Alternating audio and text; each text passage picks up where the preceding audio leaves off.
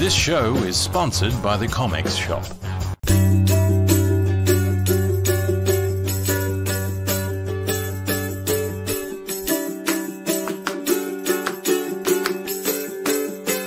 We hope you enjoy the show.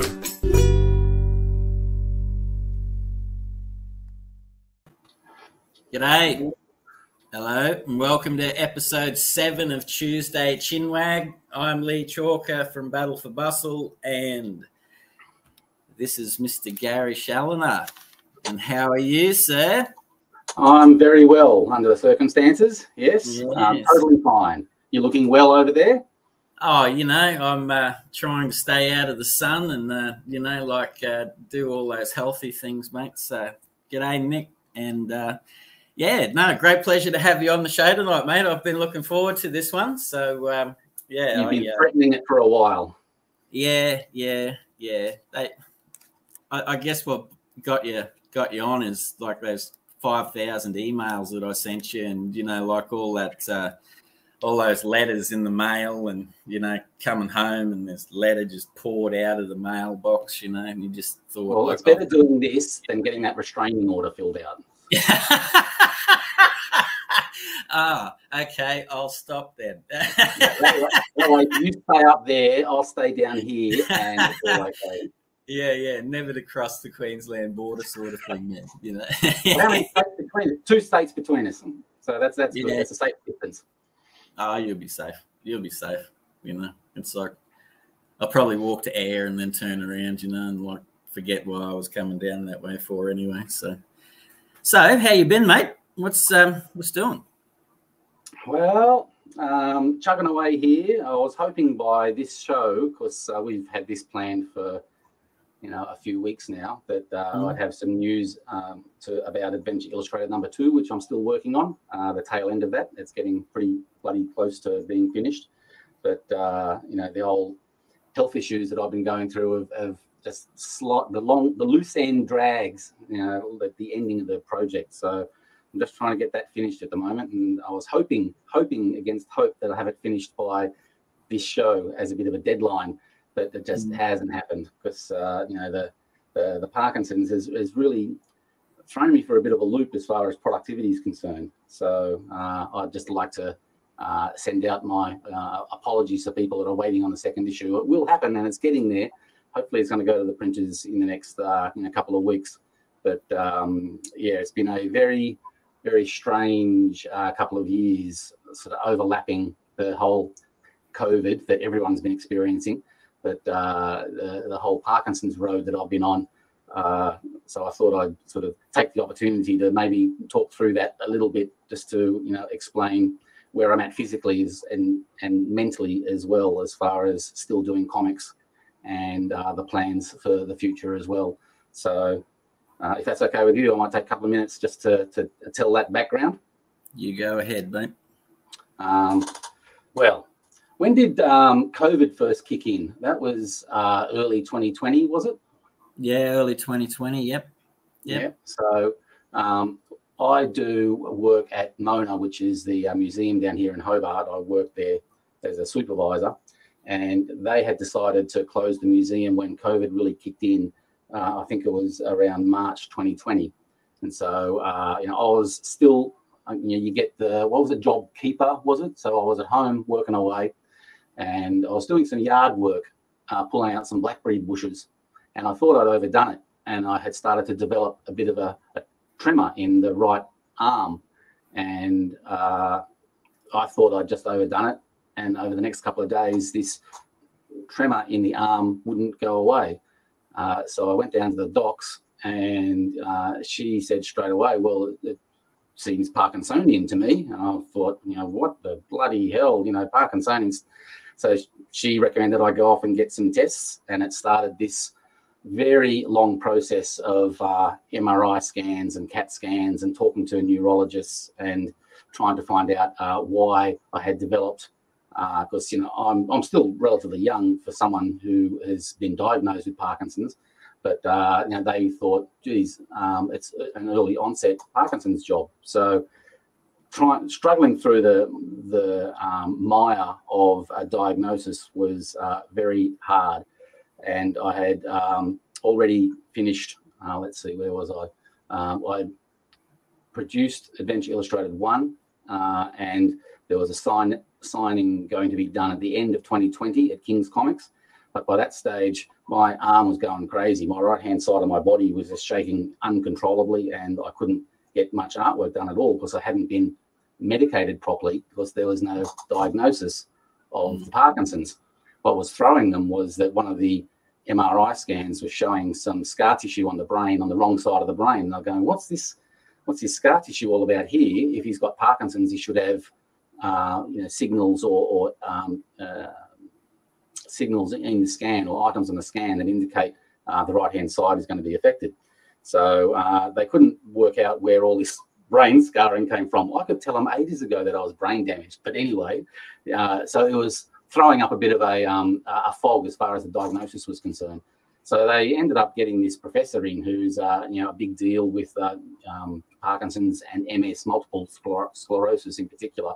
And for a while there, they actually thought it might have been a dual diagnosis of both MS and Parkinson's at the same time.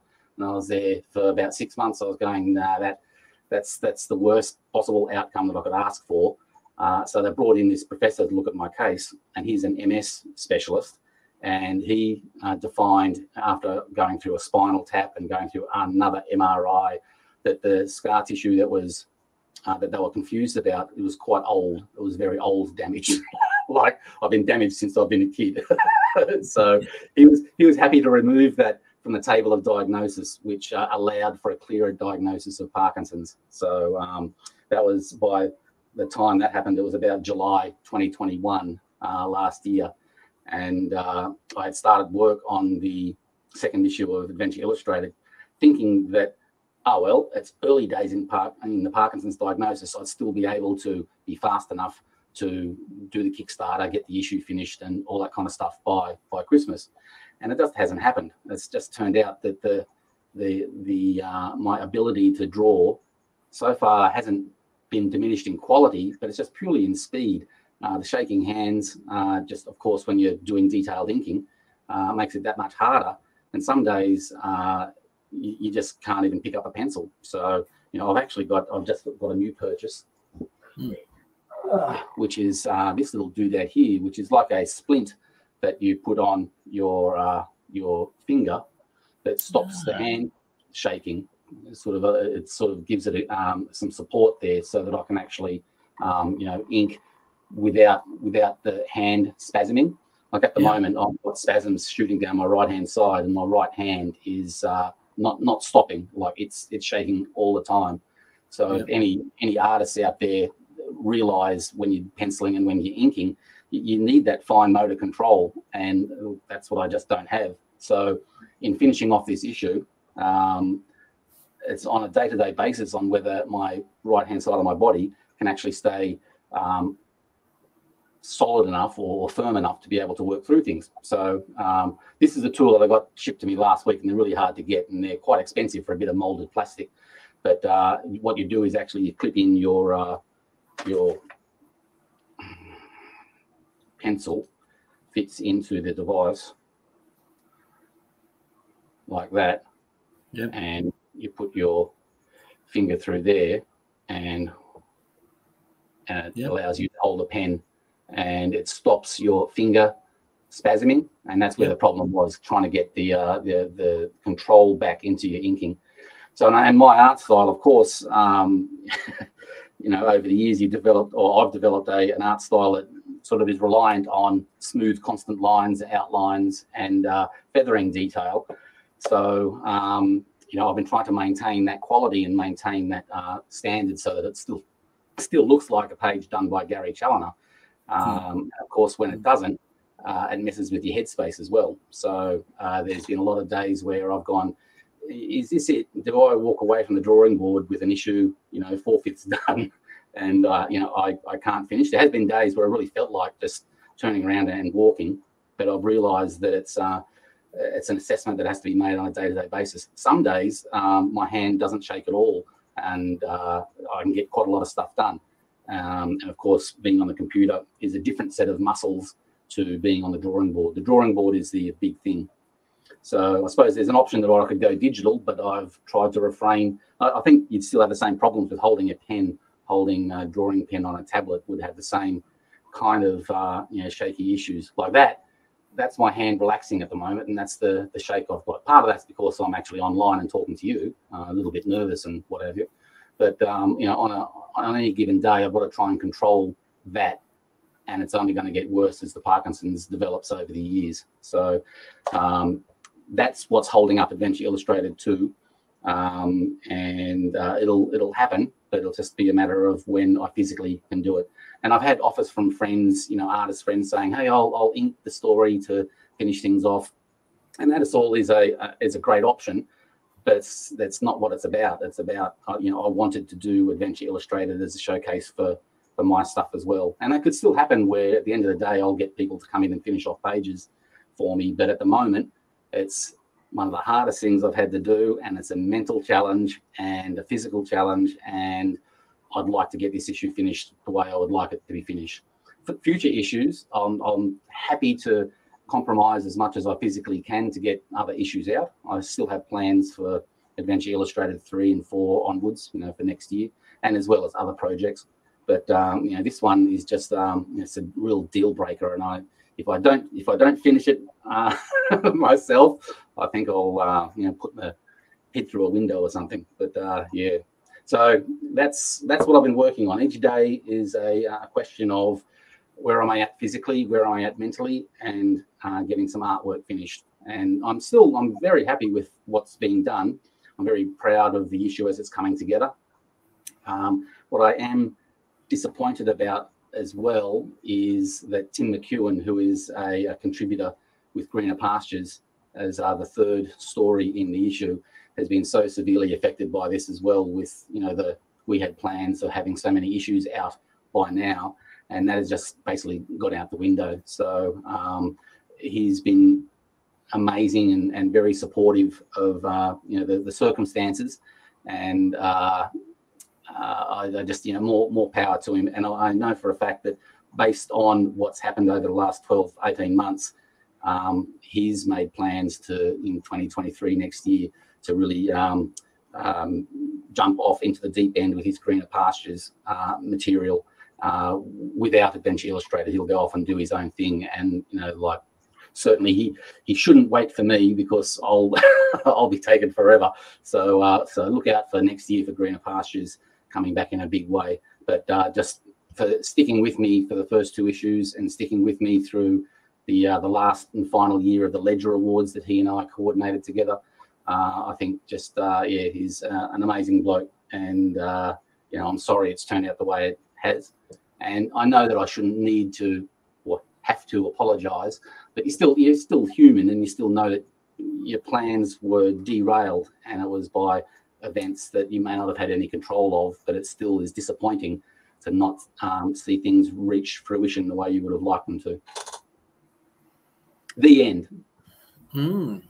That would have, that's powerful stuff, mate. Thank you for sharing that. That's, I could only imagine. Look, I couldn't imagine, to be honest with you, the difficulties as someone that enjoys drawing myself that you would be going through right now, mate. So my heart is with you in that regards. But you're a fighter, mate. You're not giving up. You're sticking to. I'm sticking to it, but it's just disappointing where you have a Kickstarter campaign, you have people expecting things. I know that there is a lot of support out there, and that's been invaluable in keeping me going. I don't mean it in a wrong way when I say it's only when it compares to your health, it's only a comic book, but it represents a lot more now. It represents my mental ability. And my tenacity in seeing whether I can draw for as long as I possibly can to a standard that I'm happy with. I don't mind walking away from the drawing board in due course. I just don't want to do it yet. I've still got things that I want to do drawing wise that I don't want this to take away from me any sooner than I'm mentally prepared for. And it's been hard on my family as well. So it's a whole readjustment of plans that Tim and I had made, for the next year, the next couple of years, and what I wanted to do with Cyclone Comics and with the creative IPs that I have. That's all been thrown out the window and has had to be reassembled again in a plan that is under the structure of, well, how able are you to move forward with this? So everything's like sliding a bit. Some things completely have been taken off the table. Like I've had to give up being the publisher of Dark Nebula and helping Tad put that together. And he thankfully has found a perfect home in Reverie Publications for his Dark Nebula. But he's been, with me along this ride as well, while trying to relaunch his new title. So there was a whole stick in the spokes there as well. And the future of a few other, projects that some of them are still on the drawing board and will see completion. But some longer term plans have really, some of them have gone off the schedule completely because I just will never, ever realistically get to them. So a lot of reassessment, that's for sure, a lot of reassessment. Yeah, it certainly would be. A lot of adjustment too, mate, like to change your lifestyle and stuff like that as well, I can only assume. So it's... There's been a lot of change over the last couple of years in a lot of things. It's you never expect this kind of thing to happen, and a lot of it could be a lot worse. But still, it's annoying enough to adjust your life and the decisions you have to make, enough to be just a huge pain in the bum. But you just have to stay nimble. What do we talk about the way? Like the comic book way. Just keep your head down, your bum up, keep your knees bent a little bit so you can move a little bit to the left, a little bit to the right when the crap happens, and just stay nimble and stay flexible. So I often am, like in situations where I come back to your advice about the way, mate. So it's I found it hasn't just helped me, like with drawing and comic books and stuff. I've also felt it's presence at certain decisions that have happened outside of comics too. So that's it is cool. Always got to stay nimble, always get ready, like you never know what's going to happen. Yeah, and stuff. Be prepared for the worst, that whole adage about be prepared for the worst, but expect the best and try for the best. And the best outcome in any kind of publishing, whether it's Australian comics or anything else, is to stay focused on what you've got to do creatively as an artist or as a writer. Stay focused on what you've got to do. Don't worry too much about the rest of the crap that happens around your headspace. Just stay focused, keep your head down and your bum up and get the project done. Because you're not a cartoonist unless you get something published. Like you're only as good as your last project. And you got to get that stuff done. You got to get it started and finished and stay focused. And you're a perfect example of that, getting Battle for Bustle up and running. And lately you've been telling me about how good you've been going with the 5th issue, and it's just great. That's exactly it. Don't worry about what's happening with anyone else's title. Don't worry what's happening about anyone else's dramas that they're going through. Just get your stuff done and get the next issue out, because otherwise you'll just be left behind. Well, you've given me a lot of great advice over the last period, mate. That's been super helpful for me too, and with utmost respect, man. And for what you've gone through and stuff, you've always had the time for me to, throw me an answer out, mate. Even, as mundane as the question is from me in the face of, what you're going up against, mate. So thank you very, very much for that. Because, I've said what I've said, less as a whinge, or it's more just an explanation and a reason why things have slowed down. I think a lot of people were owed a little bit more of an explanation as to what's happening with me. And, I've tried to, stay off social media a little bit and just try to stay focused on getting this stuff done. And, you have your up days and your down days. And on the down days, you think that you're letting everyone down. And you're not. It's just, like you want to get a page done. You want to get a panel done, and you can't. So, of course, you get into a bit of a funk about it. But that also plays into it shows that I'm still keen to get this issue finished. So I'm still invested in it, and I'm invested in telling more stories down the track as well. So that's a good sign. That's a good sign. But the important thing is not to give up and to see the end result. So I'm going to be pretty chuffed when I get this thing off the presses. That's for sure. It's going to be, man, I reckon would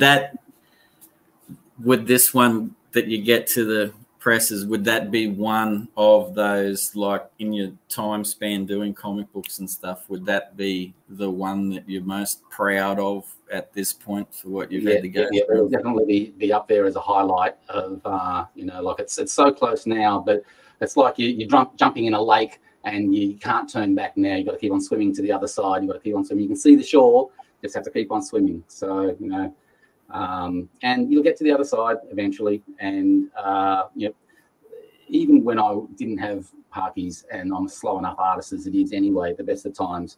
But there was a saying that I'd heard from someone that they won't remember if it was late. Well, not too late, but they won't remember that it's late. But they'll remember if it's bad, or if it's sloppy, or if it's rushed. So as long as you can produce an item that you're proud quality-wise to show someone, I think that's the key, particularly in comics. And when you shrink that down, particularly in Australian comics, you don't have the monthly deadline grind or anything like that. You don't have the corporate need to have something out every month. So what do you have? You have the need to be good. You have the need to be professionally produced, to have the story being fantastic, to have the artwork being fantastic, the print quality, and all those other things. If you can't have a monthly regular title, when you do release something, just make sure it's good to the best of your ability. And there's been too many projects where I've succumbed to the need to get it done quickly and regretted it. So I try not to do that anymore. Even with the Parkinson's, if you were to remove that from the whole equation, I was still going to approach the material that I'm working on now from a make sure it's good, don't make sure it's on time. You can be late, just make sure it's good. Yeah. Have you rushed things in the past due to just wanting to get it out? You know what I mean? Like just being a bit younger and trying to lay the track. Generally been editorial pressure. Yeah. One of the things that came to mind was when I was doing Breckenridge Elkins for Dark Horse. I was doing an adaptation of a Robert E. Howard character called Breckenridge Elkins, who was a big goofy cowboy. Yeah. And Dark Horse, I was running it online, and I was doing it under my own schedule of a page a week or a page a fortnight. And then they expressed interest in reprinting all of the web stuff, but I hadn't finished the story. I still had, 10 pages or something to go. And they wanted the artwork for the print edition like fairly quickly. So I thought, they said, can it be done for this issue that has a deadline of here, X? And I said, yeah, sure, here, no problems. And it just turned into the most bizarre all night. The family were working on colours, and there was artwork everywhere. And this editor from Dark Horse was going, I need it by this time. And I was doing the time clock, and was going, okay, so he needs it by 5 a.m. where I am, 5 a.m. Perth time. And it'll be open up there at 9 o'clock. It'll be Dark Horse over in Portland. And so, and he had a drop box for me to drop the artwork into digitally, like a drop off and pick up so that he can get it when he comes into the office. And I was going 1,000 miles an hour trying to get this thing done. And I had my stepson, I had my wife, all hands on deck, sort of proofreading and lettering and rubbing out lines. And I was colouring, and it got done, but it got done with about, he got into the office and all the pages were there, bar one where I was working on. He goes, where's this last page? And I was like, 10 more minutes. He goes, you got 10, I'm going to go for a coffee. When I come back, it's got to go to the printers. And, it was that close. And I said, I was texting you and I was going, okay, it's going. And the last page finally came through. It was about half an hour late. And that's, after that, that's happened to me a couple of times in my career. And after that, I just said to myself, never again. It's a young man's sport doing a work through, and it's a young man's sport sort of trying that, doing that workload. It's just not worth it.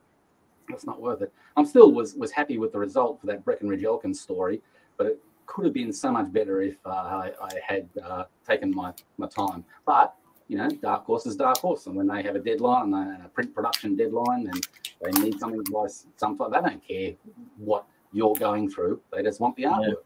So they just want, mate, you get it to me when I asked you to, eh? Yeah, that's crazy. Yeah, there's been a couple of fun adventures like that in my professional career. So you know, I'm too stupid to have learned. I should say no a hell of a lot more often. But you know, hey. Oh, mate, I would say that you're probably, you know, from what the viewers and myself know now, judging from your drive, you know, like, and your ambition and stuff like that, you would have been like back when you were younger, and you know what I mean, like just learning and wanting to get into comic books and all that, you would have been a well-driven dude, mate, trying to do everything. Well-driven, just never fast enough. Just never fast enough. Not commercially fast to a speed where I could hold down a regular title. Never was that fast, and that's a bit of a problem. And I don't know how modern artists reconcile the amount of detail that is required in a Marvel or DC comic these days, because my style is fairly, you know, cartoony. So, you know, I can get away with a certain amount of, you know, lack of detail in backgrounds or whatever and take shortcuts, or, you know, as a writer, I can even cover up a whole blank area of a panel knowing that it's just all going to be words. So I don't have to draw anything there, because it'll be a huge word balloon if I'm writing and lettering the story myself. But you know, you pick up any standard Batman comic these days, and the work that goes into it is just incredible. You know, whether you like that stuff or not, it's not to my taste. But you know, the detail in modern comics is absolutely staggering. So I can see why there's a large burnout of artists that sort of can only stay on a title for 8 or 9 issues, and then they need a break and they sort of wander away and do something else. You know.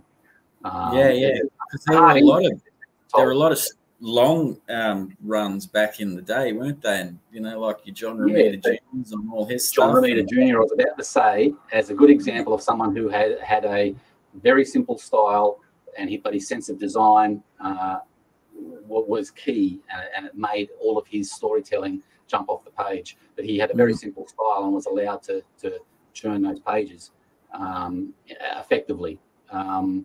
And yeah, I love his stuff as a stylist. I reckon he's great. But I do feel sorry for the artists that sell themselves as someone who can do a lot of detail, and you know, maybe they're used to that kind of pressure and skill. But it always, I look at it in awe at some of the stuff that's done on modern superhero comics these days, and how they can keep that standard up is incredible. And I know, like when I did an issue of Astro City, a fill-in issue, I thought, oh, this is my chance to try and replicate that modern superhero feel. And I was lucky enough to have an inker who, Wayne Von Grawbadger was his name, but he's worked with the best pencilers over in the States. So I was really quite keen to see what he would do, and he did lift my work incredibly. But you know, after doing that one issue of Astro City, it was like, oh, if I couldn't do 12 of these, you know, plus an annual or whatever, you know, there's no way. Fill-in issue was fine for me. I'll just go back to my, you know, stories the way I like to tell them. You know, still cool to tell people you did an issue with Astro City, mate. I remember when Astro City off the shelves when it first came out long ago. But who was the writer? Kurt Busiek. Yeah, that's him. And the artist was Brent Anderson who did God Loves Man Kills and stuff, the X-Men graphic novel back in the 80s. That was I first stumbled onto him doing Kazar or Kazar, I think, when it was a direct market only back in the days when the direct market first kicked in, and there was titles like Kazar and a few other things that you could only get in the comic shops, and Brent Anderson was doing that then, and that's before I think he did the X-Men graphic novel. But he's a great artist, and of course you get the Alex Ross covers on Astro City as well, the painted covers, and Alex Ross, what a great artist he is. But, yes, yeah, it turns them out too. That bloke, it's unbelievable when you see like the new drawings, paintings and stuff he does too. But yeah, no, he's good, all right. But hey, mate, what was your thinking back on it? What was your one comic book that you loved and you hold on to dearly now that you first collected? Oh, that I first collected. Well, I came up through the ranks in the 70s reading Marvel comics. So I think Master of Kung Fu by Galassi was a prime cut, and taken over by Gene Day and then Mike Zeck as well. So that sequence of artists stayed fairly strong. Yeah. The Billy Graham run with Rich Buckler of Don McGregor's Panther's Rage in Jungle Action, the Black Panther stuff that influences the movie so much. So that was, I got the original issues of that. And that was at the time as well when the Marvel Monsters were happening. I know that's making a big comeback at the moment. The Werewolf by Night Halloween special is coming out soon. But so Werewolf by Night, Tomb of Dracula, Ghost Rider to a certain extent, Swamp Thing, all those kind of characters. So it was a big one for the old Universal monster movies. So when Marvel got inspired and started doing Dracula and Frankenstein and the Mummy and all that sort of stuff, that sort of hit me right between the eye as well. So yeah. Well, that's great adventure stuff, isn't it? Like it all gets sort of wrapped into what I'm doing, or what I have always wanted to do with the Jackaroo character as well. Yep. That you don't know that you're the sum of your influences sometimes, that you think, oh, well, I'm going to sit down and do an adventure character. And after 5 or 6 years of writing stories, you turn around and realize that it's not really an adventure character. There's a lot of other themes and kind of influences you're playing with here, And I get a character like Morton Stone, which was supposed to be a black humor character, but it gave me an entranceway into the world of monsters and supernatural. And I'm starting to realize that I'm dipping back into Master of Kung Fu. I'm dipping back into Werewolf by Night. I'm dipping back into all of these early influences, even Frank Frazetta, Conan paintings and things like that. I mean, all these stuff that you absorb as a child, of course, comes out in your work as an adult, but sometimes you just don't realize it. So it's been interesting, getting to be an older bloke turning around going, you didn't realize this? I mean, you're an idiot, Gary. Of course that's what you're trying to do. Of course that's where this character is coming from. And,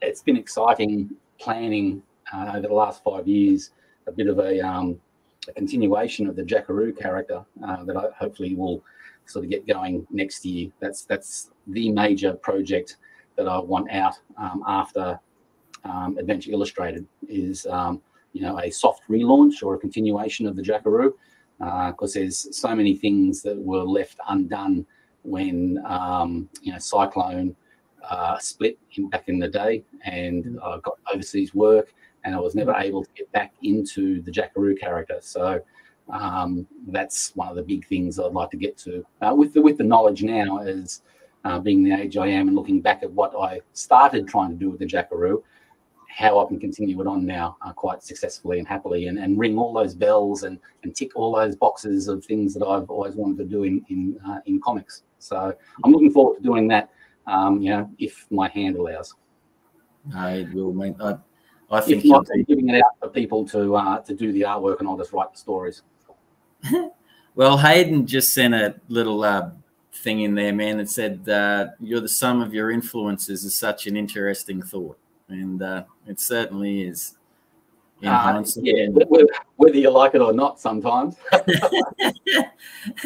Hey, now, would I be right in saying that the Jackaroo is, you've had some big creations over the years, man, but the Jackaroo, like from talking to you and stuff, that seems to be your baby for...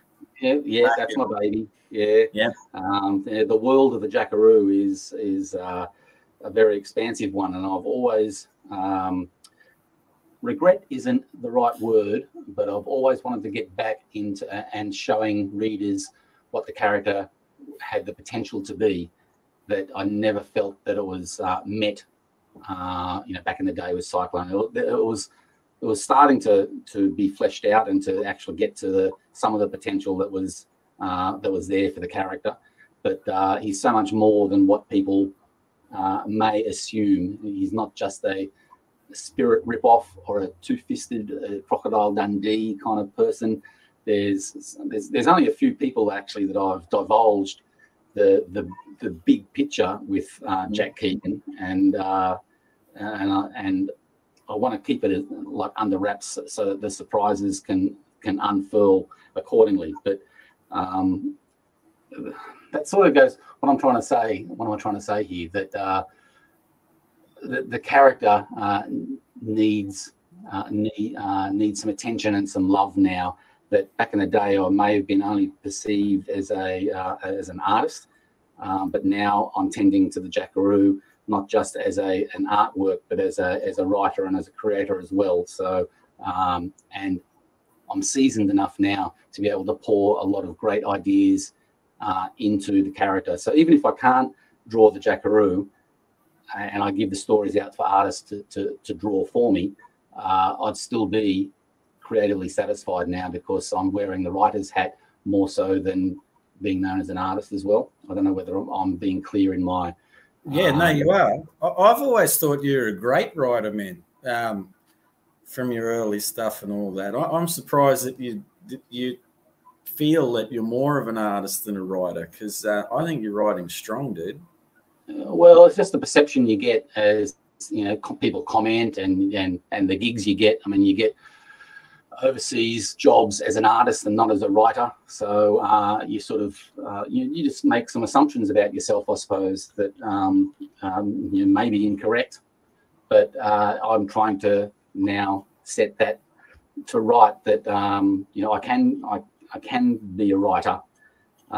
There's actually a project I've got that I'd like to do for next year that is, again, on the cards, where the Jackaroo is in a prose story that Glenn Lumsden is doing some spot illustrations for and the cover. So that hopefully will come out next year. And that, again, is more of that this decision to do a prose story happened before the Parkinson's diagnosis, but it was in an effort to strengthen my writing skills, and how that will play into you know, the other comics that the Jackaroo are in as well.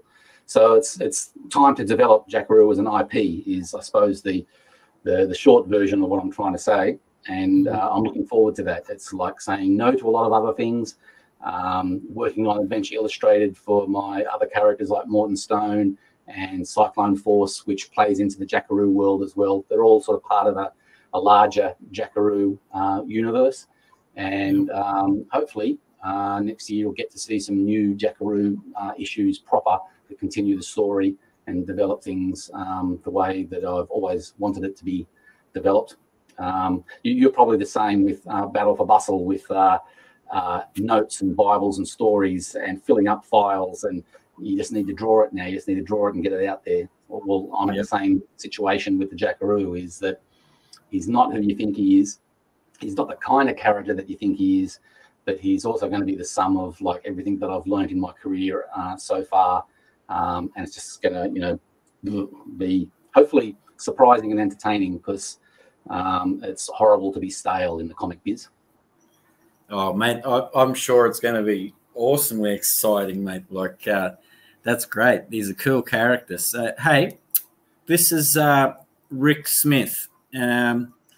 Now, he says, hi, Gary. What Outback pub did you use as photo reference for the multi-shot setup in the Jackaroo story?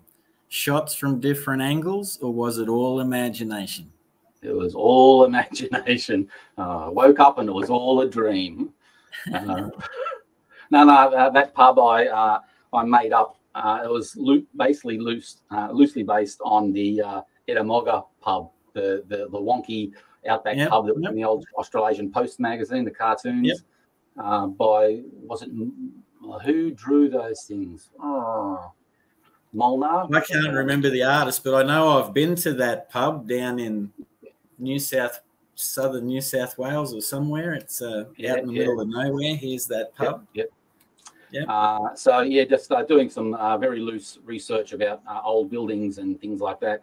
but the actual Dugga Dugga pub is an original creation. So same with the the positioning of the rusty ute that's slowly de-evolving into the dirt out front of the pub. And that's funny how things that you draw a lot, you don't need reference after a while. I do know the layout of the building and what angle to draw it from, and it's not too hard to draw from memory now. So but that's one thing that was just an invention. I've got to now think about it, the rest of the town.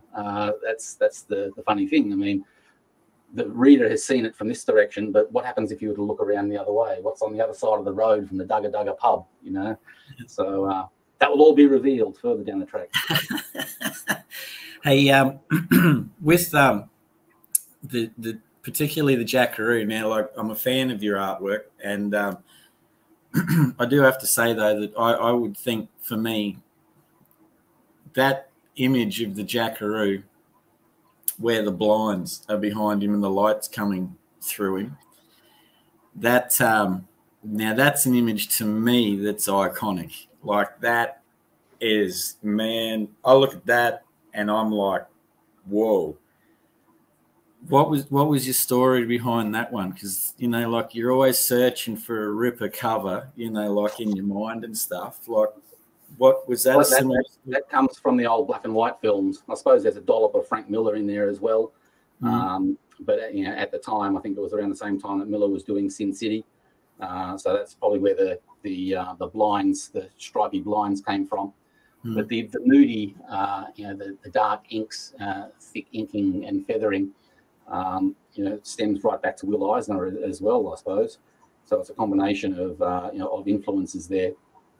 But moody noir is the go for that one. The Jackaroo is an interesting combination. He's a guy that allows me to go from bright daylight in Dugga Dugga to dark shadows of the city in Sydney and King's Cross. And that's what I love about him, is that he allows me to illustrate or to tell stories in whatever mood I'm in, and it all just still works. So he's a good character to be able to give me flexibility. I can practically do any kind of story with him, and it would kind of make sense. So yes, yeah. Yeah, that's cool. That's cool. Hey, just quickly, I saw a little comment pop up there too, and it was Dave Dyer letting us know that the Edinburgh pub cartoonist name was Ken Maynard. That's it, Maynard. Yeah, Ken Maynard. I was going for Molnar, but that was another Australian. Thank you, Dave. Maynard. Yeah, thank you very much. Yeah. So, and with these big crows with the boots, wearing the boots, the crows that would fly over the pub and things like that. So, that was my initial influence, I suppose. But a little bit of research here and there, plus having travelled around a little bit in the country, you get to these buildings have a kind of look to them, really. So it's a vibe, it's a feeling. The great Aussie pub. Yeah. It's even just out in, because I've spent a lot of time traveling, like out West Queensland, New South Wales and stuff in particular, and there really are places that are like that out there, like that little towns are on a rail line. The railway doesn't go through there anymore, and the little town's still there, and the buildings are those wonky shapes and have that great character to them and stuff, Don't tell my wife about rusty stuff. She'll just load up the boot with railway nails and lengths of railway track and old timbers and you name it. She'll just put it in the back of the car and drive it all home. So a collector. Yeah, she'd take a whole country town and bring it home and set it up in the backyard. Yeah. And, I get flowers and branches, mate. I get told, quick, pull the car up and jump a fence and run across a park and bring back big palm fronds, you know what I mean? And they're in my car. It's like, I don't know how I get away with it on main roads, mate. There's people orders. Don't they have controls for that stuff? Yeah, I haven't been caught yet, so it's the things you do, like the funny And stories. speaking of Dugga Dugga, a little bit of trivia. It's actually named after a sound effect in a Phil Barlow's Zooniverse comic. There was a rubber-headed character that was being pulled through a vice or something, and their head sort of flopped forward, and the sound effect was Dugga Dugga Dugga Dugga Dugga Dugga. And the way Phil had lettered it, it just was superb. So I decided to name the town Dugga Dugga in honor of a nice sound effect. Yeah, that's cool. I like that. That's a cool name. It's yeah, it is. You know, I like it. It works. It works heaps. It's man, like when you I guess when you first got your first American work, international stuff, what was that like for you? Because you know, you would have been plying your wares with Cyclone and your characters in Australia and stuff. And then that was well, it was a reprint of the Jackaroo. First off, the very first American deal was reprinting the Cyclone material. So yeah, that was again the big details on that will be written about in Daniel Best's book about the origins of Cyclone. That's we're working on at the moment. That should be out soon. But yeah, the first overseas expression of interest that we got was we developed through Cyclone. We developed some friendships with some overseas creators that came to Australia for signings, like Mike Grell and Mike Barron, for two examples. But around that same time as well, we had some Cyclone artists. One in particular, Shay Anton Pencer, had moved back to the States, and he had was trying to sell his wares. So he made contact with Malibu, who had the license for Eternity Comics, Adventure Comics, and a few other things, Planet of the Apes and whatever.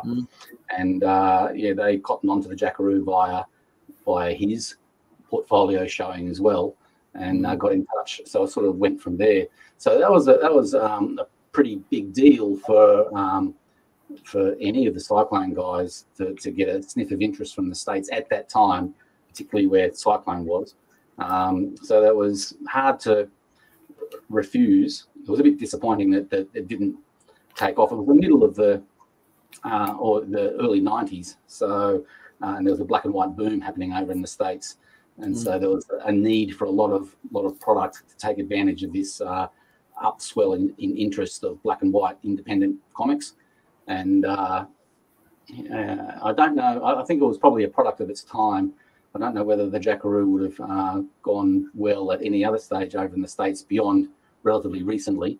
But the fact of the matter was they were looking for material, and they saw the Jackaroo stuff and got in touch and said, hey, we like your stuff. Would you like to do something for us, or could we reprint the Jackaroo material? And I said, oh, well, you know, reprinting sounds great. So that went from there. And then they were looking for other stuff, and they got the Southern Squadron with Dave, and it sort of went from there. But you know, in hindsight and thinking about it, it was you know, a pretty big deal for an Australian artist who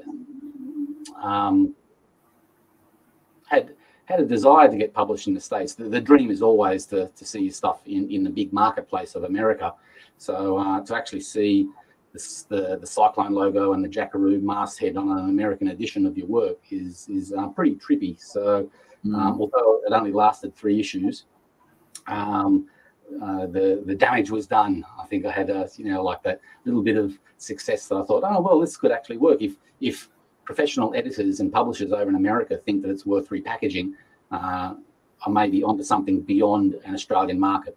So yeah, it was a very, very good experience. And it's a shame that it didn't go longer than 3 issues, but you know, there you go. Maybe next year we can continue on to do a little bit longer than that. Yeah. Well, you also, I mean, you had Astro City there. Now, I noticed, I'm glad Daniel sent in a comment before I come back to it.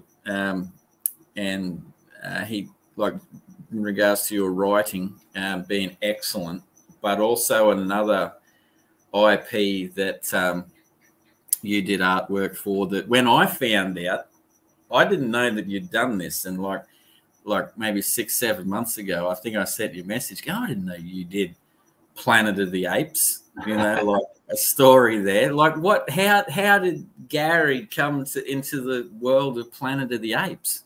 Well, that flowed directly on to the lack of success of the Jackaroo. The guys over there at Malibu still, like dealing with me, and they liked my style of art. So they said, well, if we're not going to do Jackaroo, what would you like to do? And I said, well, what have you got? And they said, well, we've got these licenses, for different movies. Anything there that's of interest. And I was a Planet of the Apes fan. I sort of love the original movies and things like that. So I said, oh yeah, I'll do that. And so it was basically a table of opportunities that they said, you can take your pick. So I said, oh, I'll do a Planet of the Apes mini series, but and I'd like to write it as well, and I'd like to not have the gorillas and monkeys look like the movies, like men in suits with, I'd like to actually use the comic medium to show what it might really be like being humans being conquered by real gorillas and real orangutans and chimpanzees and things like that. So they allowed me, and obviously the rights holders, Warner Brothers or whoever had the rights to Planet of the Apes, allowed me to develop a visual look that had more of an animal primate vibe to it than what they would see in the movies. So that was a fun project, and I was able to work with Dylan Naylor on that as the inker, and Greg Gates came in towards the end to help with the last 2 issues as well. And that was, I was looking for, I didn't want to ink it myself because I knew that my inking style was probably a little bit too pretty or refined. So I wanted someone that I knew was confident with lots of blacks, introduce a thicker line to help create that mood that I wanted. And so I thought of Dylan straight away, and he and I just had such a fun time on those first couple of issues, at least, getting the work done. I think that really looks quite a distinctive, and I still get emails and comments from people out of the blue sort of getting in touch saying, oh man, I really love that Urchak's Folly. That was one of the best things that Malibu did, and all that kind of stuff. So it's nice to know that it actually resonates through the years, and people are still commenting about it. It's a shame that it will never get collected into a trade paperback because of the rights going sideways and different people having rights to the Planet of the Apes stuff. But it was a good thing to experiment with, and that was a fun writing project because it allowed me to again play in a sandpit that I wouldn't usually get to play in. Yeah, that would be an exciting one if you're a fan as a kid. Suddenly, to have that. We've got Tom McGee here, and he is writing, I typically wing it right down to the lettering. Any advice or tips for an artist transitioning to doing more writing when making their comics? That's a big one. So if you're an artist and you're starting to write more of your own stuff, break the story down first into what you want told on each page, I think would be the key, and then make sure you have strong layouts that allow for word balloons. I think the biggest sin a lot of people still do is that the artist doesn't allow space for the word balloons, or enough space for word balloons, and that the word balloons sometimes can be placed badly on the page. So to develop an understanding of how much wordage to put on a page so you don't get bogged down, you have to be as lean as you possibly can. Leave space for the word balloons, but boy, oh boy, it's so important to put the balloons in the right reading order around the page, top left to bottom right in an individual panel, and then across the page as well, so that people can follow a page top right to bottom left, top left to bottom right, I should say. So it's really important to understand the language of comics and the tricks, the simple tricks that it takes.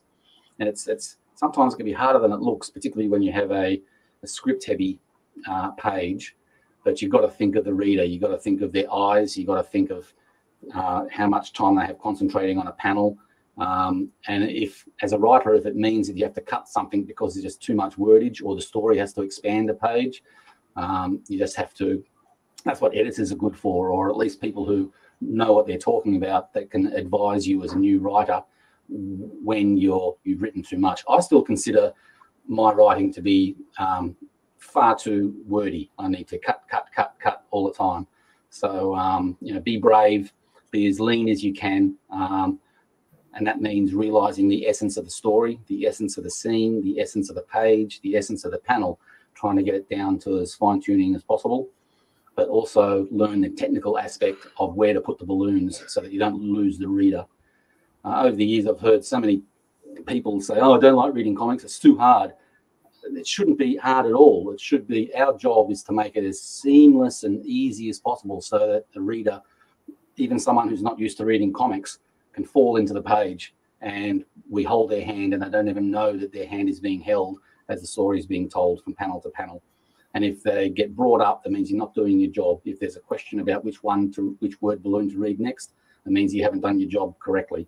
So it's a matter of going back to basics and becoming invisible.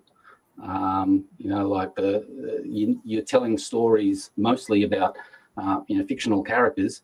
You need to bring them to the fore. The story has to come to the fore. The technical aspects of a comic book need to go into the background. They need to be so well learnt and implemented that no one knows that they're experiencing it. That's the trick. It's hard, and a lot of people fail. Even in comics I see today from the big two publishers, I wince at some of the balloon placements and some of the barriers that a page puts up to a reader. And I can certainly understand, if you're not into reading comics on a regular basis, how those barriers could really impede your enjoyment of a story.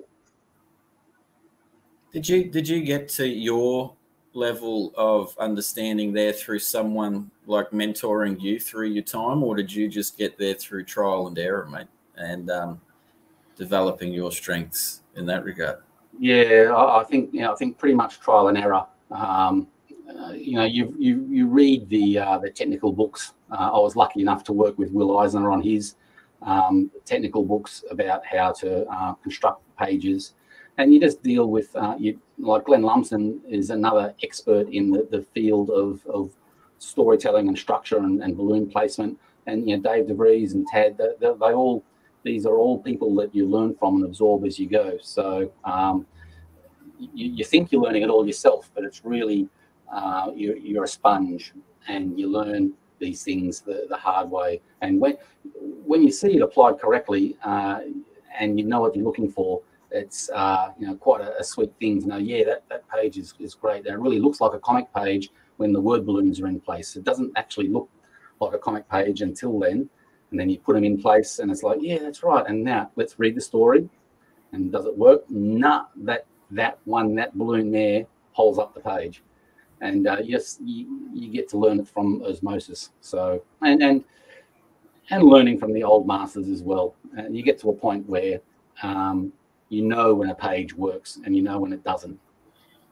And that just takes experience, I suppose.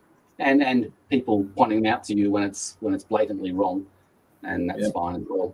And that's what a good editor should do if you're dealing with the big companies or a company that actually has an editor in place. I know that Wolfgang from Gestalt, Wolfgang Wilsma, he tries very hard to edit and correct and adjust, because he does a lot of the lettering on the Gestalt projects as well.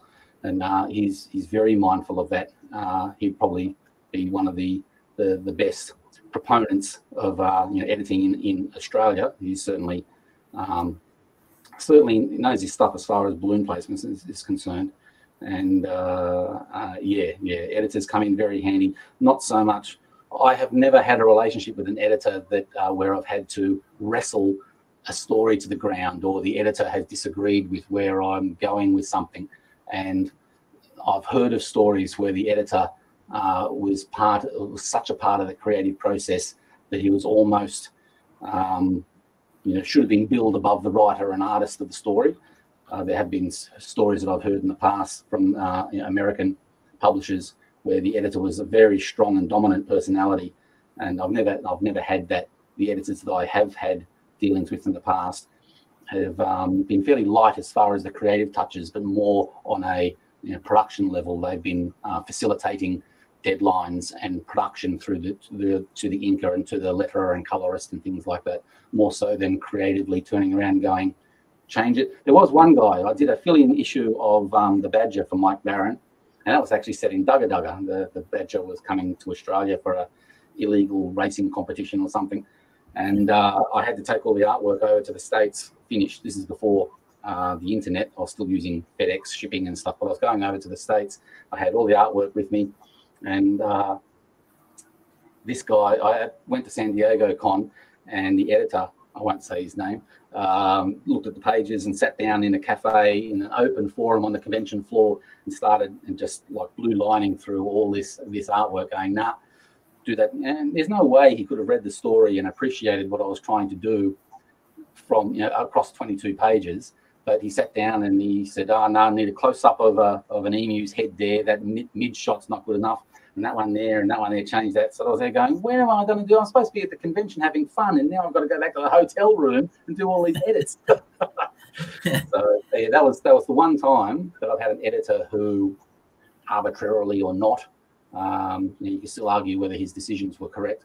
I had to go away and make some fairly severe, artwork alterations for before it got accepted. Yeah, how does that make you feel? Like, surely at the time you wouldn't have been like you are now and just, oh, yes, like they were rough, but I'll go back and do them. Would have been rather annoying, I assume. It's just being professional. You just take it on the chin.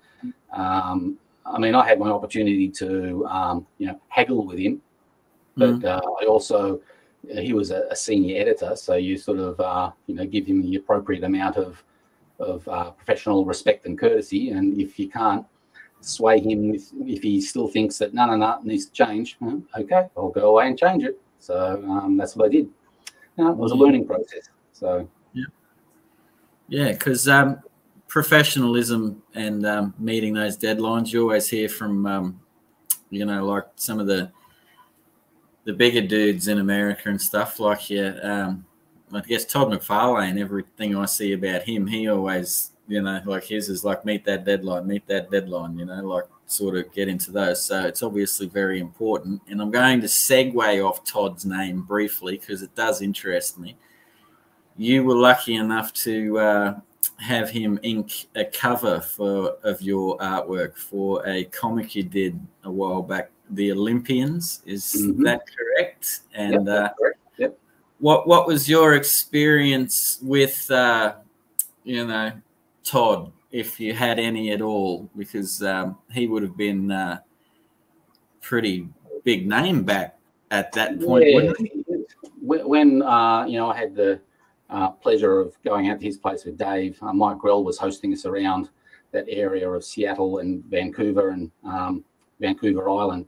So I was lucky enough to crash at Todd's place for a night or so, and he was pretty driven. He was working on, and Dave can probably correct me as far as what he was working on. I think he was just starting his Spider-Man title, his solo title, and he had proven to his editors that he was more important than they were. So, so he got the title. He had the big eyes. He had the webs going everywhere. And previously he had many arguments with his Spider-Man editor saying, you're drawing the eyes too big, or there's too much web. It doesn't look like Spider-Man. And Todd's there going, hey, it's selling through the roof. So if you tell me to reduce the eyes, I'm going to make them a little bit bigger each issue. And you tell me to stop making all those spider webs going everywhere, I'm going to put more in because the kids love it. So he knew, he was confident in himself and he was confident in the marketplace. And he rolled the dice that if Marvel was to have the editor and Todd hanging from a cliff, chances are they'd save Todd more so than the editor. So I think, and Todd knew that his star was on the rise, and he had a certain amount of cachet and fan power behind him that he could do things the way he wanted. So that was at the point where I met Todd, and so he was very much a driven person that knew what he wanted. The run on Spider-Man broke a lot of records, and changed the way comics were perceived. From layouts and art style to what would become the image style, and a lot of people were influenced by the way he approached the page as well. So yeah, when I knew him around that time, supremely professional, cocky for a reason, because he knew what his skill set was. I remember him saying to Dave and I, in context to people coming up to Todd saying, why don't you do this kind of title, or why don't you do that kind of title? And he was there going, I like doing Spider-Man. I like doing the Hulk. I mean, why would you want to send a murdering, bloodthirsty thug? You'd put him in the front line of your army, wouldn't you? Like there's the enemy. Go and kill. And that's what I'm about. This is what I'm very good at. And I don't want to do other things. I know that my skill set is drawing Spider-Man. I know it's drawing the Incredible Hulk and Batman. And he said, why would you want to direct me away from anything else? And so he was supremely aware of where he was in the industry, I think, at the time. So yeah, so it was interesting to talk to him. He was still operating on a severe, however many pages he had to hit per day, and he was a really nice guy. His family was a great host. But he was still drawing all the time that I was there. Like I was on holidays with Dave. We'd just been to San Diego, and we're now going, we're in Todd McFarlane's house, and all that kind of stuff. But he was there. He was hardly around because he was behind the drawing board, like, got to get it done. And he was living in Victoria Island, so that he had to FedEx via a plane from Vancouver Island to, Toronto or wherever, and then get that down to Marvel. So he was... he was hitting those marks. It was hard for him to work from there because he'd moved from Arizona or somewhere where he was living before. But he was hitting those marks. And even though he had guests, even though he was had Grell and all these other highfalutin artists visiting all the time, he was behind the drawing board meeting those deadlines. Yeah. So how did we get to? How did you convince him to ink your cover? Honestly, I don't remember, but I asked the question. Either it was through when I came back to Australia through the editor, Marie Evans, I think may have. I said, hey, I know Todd. Maybe Todd will ink it. Wouldn't it be great? And she would say, yeah, that'd be great if we get Todd. So, I think she got in touch saying, hey, this guy called Gary who's doing a series called The Olympians wants to know whether you could ink his cover. And Todd, I was still, fresh off the bloom from having visited him. He probably was just a nice guy and said, yeah. So I think that's how that came about. So I do know it's still pretty cool, man. Still pretty cool, I reckon. Well, apparently it was Dave DeVries can tell you a story about. I think he went back to Todd's place at some stage and he saw the cover on Todd's drawing board, and there was a commitment above and beyond his regular workload inking this cover, and Todd was inking it like a foot at a time, or like a roll of toilet paper, or that character there, that head, and it was like being done around the edges of his main Spider-Man gig that he was working on. It eventually got done, and it did turn out really well. I was very happy with it, but it was nice of him to do it, but I think it was probably a bit of a burden based on the workload that he had at the time. But yes, go Todd. Yeah. What did that? So Daniel just said that was one of the last Marvel jobs that McFarlane did. So that was from Daniel. Then from there he went off to Image, and just away we go. Yeah, and went into baseballs and toys and all that sort of jive, Yeah, where these things take you. Yeah. Like you've done a fair bit of traveling too in your time around Australia, like you're in New South Wales, and you've been to Western Australia because you've done some stuff over there, back to Tassie, all over the spot. Like, did you move for different publishing reasons, or just changes in life? Like at that time, wanted a new scene. Like no, it was more driven from just personal choices. Starting up families and things like that. I was born and raised in Sydney, Sydney Sider, and my first wife, who I met in Sydney, all of her family was based in Perth. So when it was time to settle down, she said, "Do you want to go back to Perth?" I'd never been really, hadn't seen much of Australia, and I thought, oh yeah, why not? So went over to Perth, had our family over there, stayed there for another 20 years. Lost one marriage, started another, moved all around WA, down in the southwest area, saw that, and then moved to Tassie, and I've been here for about 14 years now, and don't think we'll be going anywhere else. It's a lovely little part of the country, and yeah, so it's good. Nice, so one of the great things, yeah, it is. Well, one of the great things about it is after so many years of going around the country and doing comics in different formats and versions, and having all these different trials and tribulations of living a life as you do, it's turned out that Glenn Lumsden and his partner are living in the north of the state, so I get to catch up with him on a regular basis again after a big gap of time where he was in South Australia and working with Dave and doing his own thing, to be able to touch bases with him, and we've formed quite a close bond again after a huge gap from the cyclone years to us both. I won't say semi-retired, but comfortable in Tasmania, and it's great being able to go up to Glenn's place and see some of the stuff he's working on. He when he finishes a Phantom cover for Frew, or develops or finishes a page of continuity on one of his stories, he'll send it through for comment, and I'm lucky enough to see that while it's in production. And we have some, we see each other. He comes down, we go up there to his place, we sort of spend weekends together and things like that. And it's such a nice thing to have happened after decades of being in the trenches and starting out when he was a young guy, very young when he started doing comics, and sort of come back sort of full circle, and he knows what he's doing. He's having great success with his Phantom artwork and the stories that he would like to write as well. And I'm about to enter the same kind of phase as he is, of not really wanting to say yes to outside projects anymore, just concentrate on doing what you want to do, but do it well.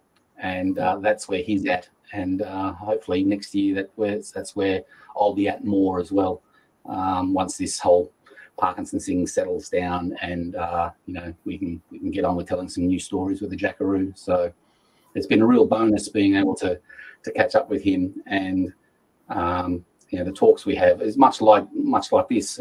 You can only imagine that it goes off into the wee small hours, talking about movies, talking about comics, and it's the same things that sort of happen all the time.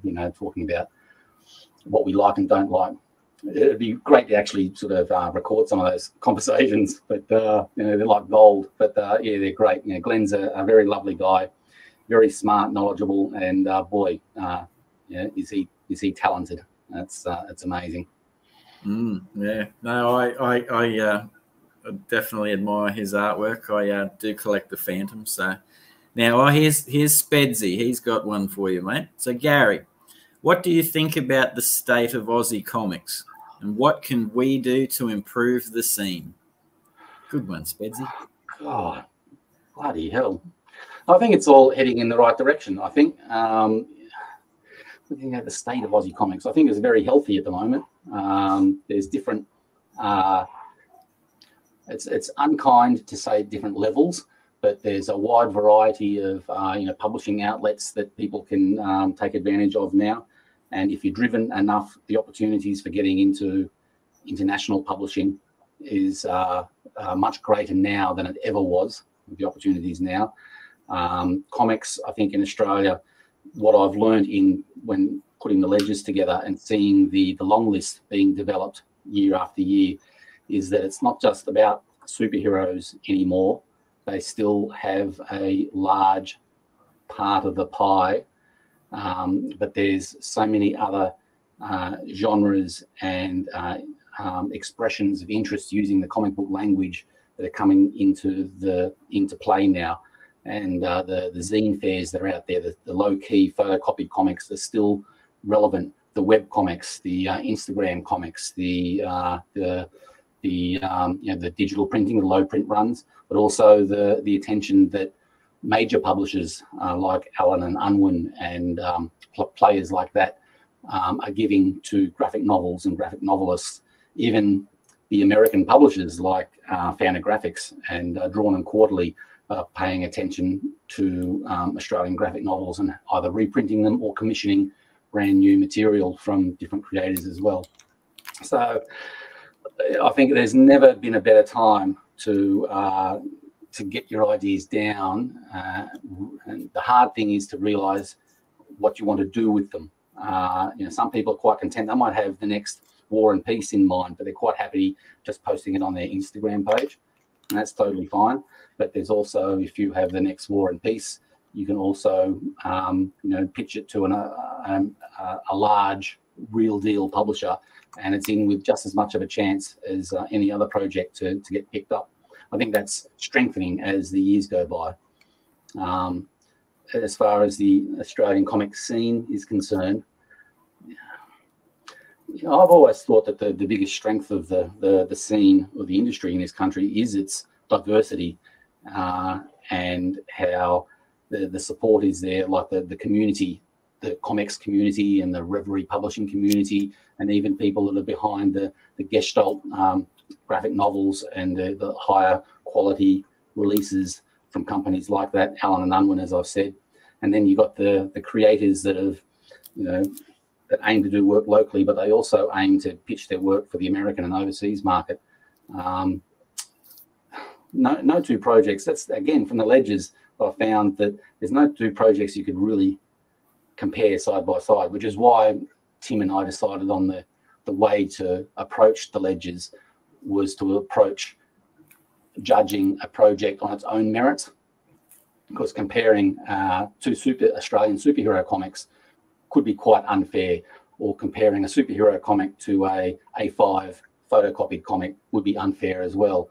But if you could judge a project based on what it set out to do, what the creators tried to achieve as that one-off project, so it's really competing against itself and against the skills of the creator. How successful was the team in bringing that idea to fruition?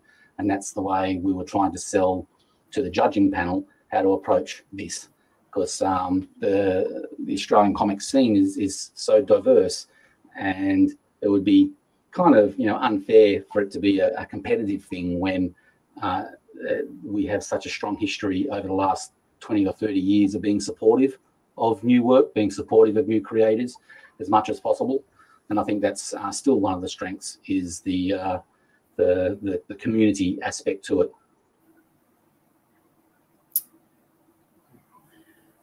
Ben Sullivan's just said, this is a fantastic conversation. Thank you both. So I'm glad you're enjoying it, Ben. He's a good dude, Ben. Mate, do you think the strength and diversity of Australian comics, like I guess for me personally, I'm just talking as a kid here and stuff, like going backwards in time, there was lots of stuff in the newsagents drops. And then in that mid-90s, you couldn't really buy a lot of Australian stuff, like from your, newsagents and Mini-Mart and that. And then somewhere along the lines, probably 2007, 2008, I noticed things for me, was getting a bit better coming into finding people and that. I guess the internet was coming and that. Do you think in its own strange way because I spin out, and I'm only a baby at this, that, but I spin out how many people, creators with voracious appetites and stuff are just coming through and pumping out comic books. And do you think in a strange way that as bad for people and stuff that COVID was for people, that have a story, I guess, a bit more introverted and stuff, like drawing and that. Do you think COVID may have brought that out in some of these creators that may have just let it sit? Yeah, I think there was a pulse beat there, an opportunity there that allowed for creators to have some headspace to try and process not just COVID and how that world-changing event happened and the way we lived our lives in Australia.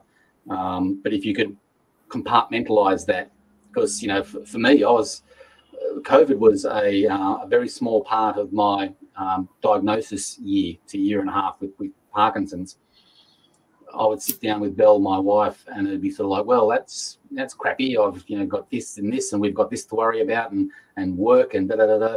And then we'd pause and go, oh yeah, and by the way, there's COVID on top of all that. And I'm sure that I wasn't the only one that was having all different kinds of emotional upheavals that was overlaid by the existential upheaval of the COVID pandemic.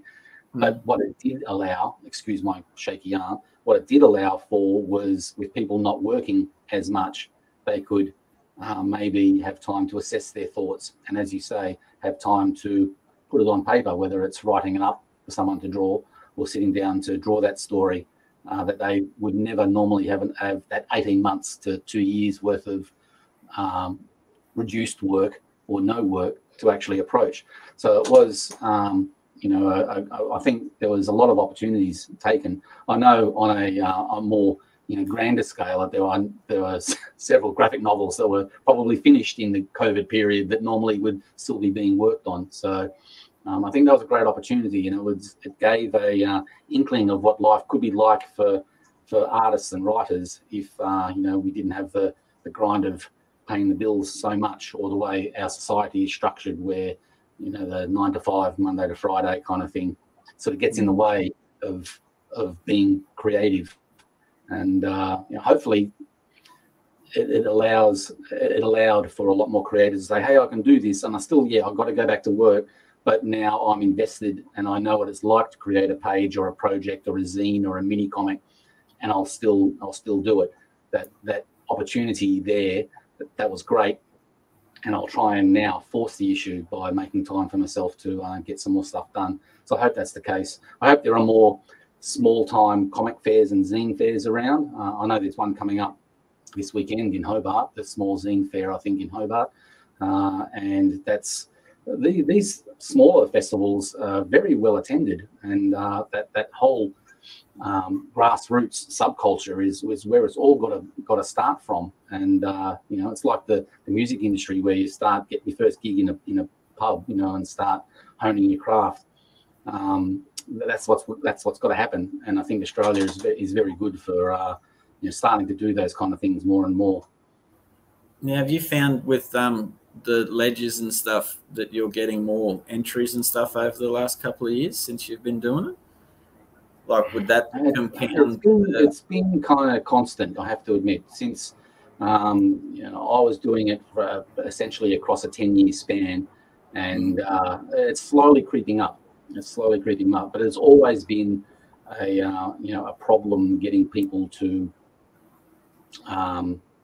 not participate, but to some people some creators are very diligent and want to represent and want to add their work to the long list, but just by definition you can't get everyone. And so there's a whole swag of people who don't tune into the internet communities and don't know you know, the circle of social influence that certain things happen, so their work gets missed.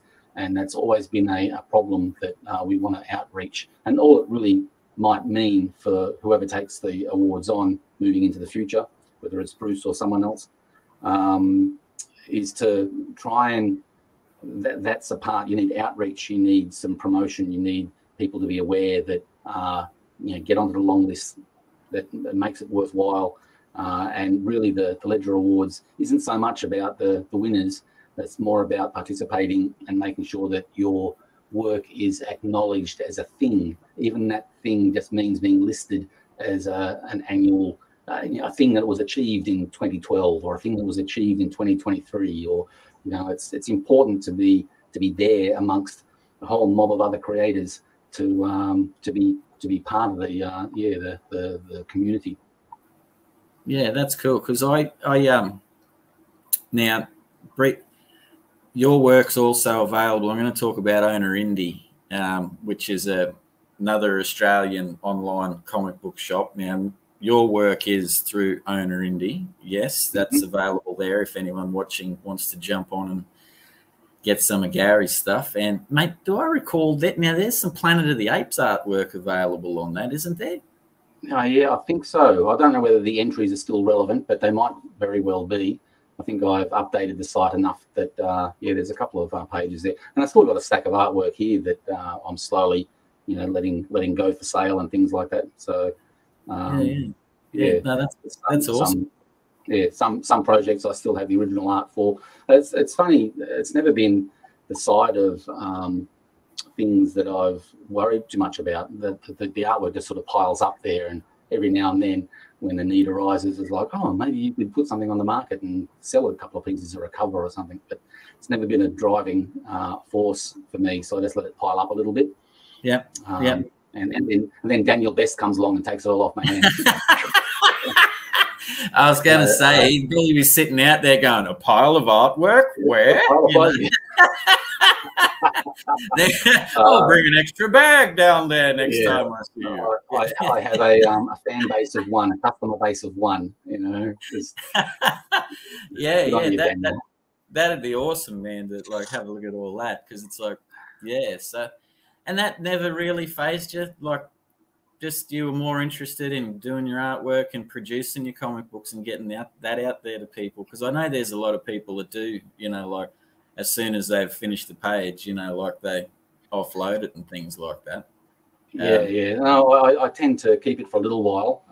The whole prospect of selling it doesn't really come into my mind unless, you know, like months, years later, there's a need where I need to raise some money or anything like that. But generally, on selling the art beyond the print project is not very high on my agenda at all. So. I know some artists have agents that handle original art sales and things like that. Takes it off the hands of the artist completely, and they just say, "Yeah, tell me what you sell. You know, send me a check when you sell the 20 pages or whatever." So, but I've never done that. So, it hasn't been much of an interest. Yeah, fair enough. Oh, here's one from Danny Nolan. Your work on the Australia comic book database is one of the most important projects currently running in Oz Comics. Oh, thank you. Yeah, I would. That's our next topic, mate. Like, good on you, Danny, because I also agree with that, mate. So tell us about that one, Gary. Well, that was a flow-on project from the ledgers that, the long list each year is so important that people contribute their information to the site, so that not only are they eligible for the awards each year, the Comic Arts Awards of Australia, as they're now called, but that also allows me to have a track record of all the creator information. And when you register to become a participant in the Ledger Awards, we ask you to send through a PDF of the issue for the judges to have a look at. That allows me at the same time to have access to a nice cover scan and all of the legal information and the creator information that I can make an entry for the comics database, which is sort of like a sister site to the long list. I'm using the long list as my basis and working through the past years. And Daniel Best is working through new comics and whatever old comics he can finally, work through in his collection as well. So he's working on old stuff and new material, and I'm slowly working through all the Ledger Awards entries that I still have on my filing system here to get to flesh out the 2000s and the 1990s, working backwards using the long list as a basis.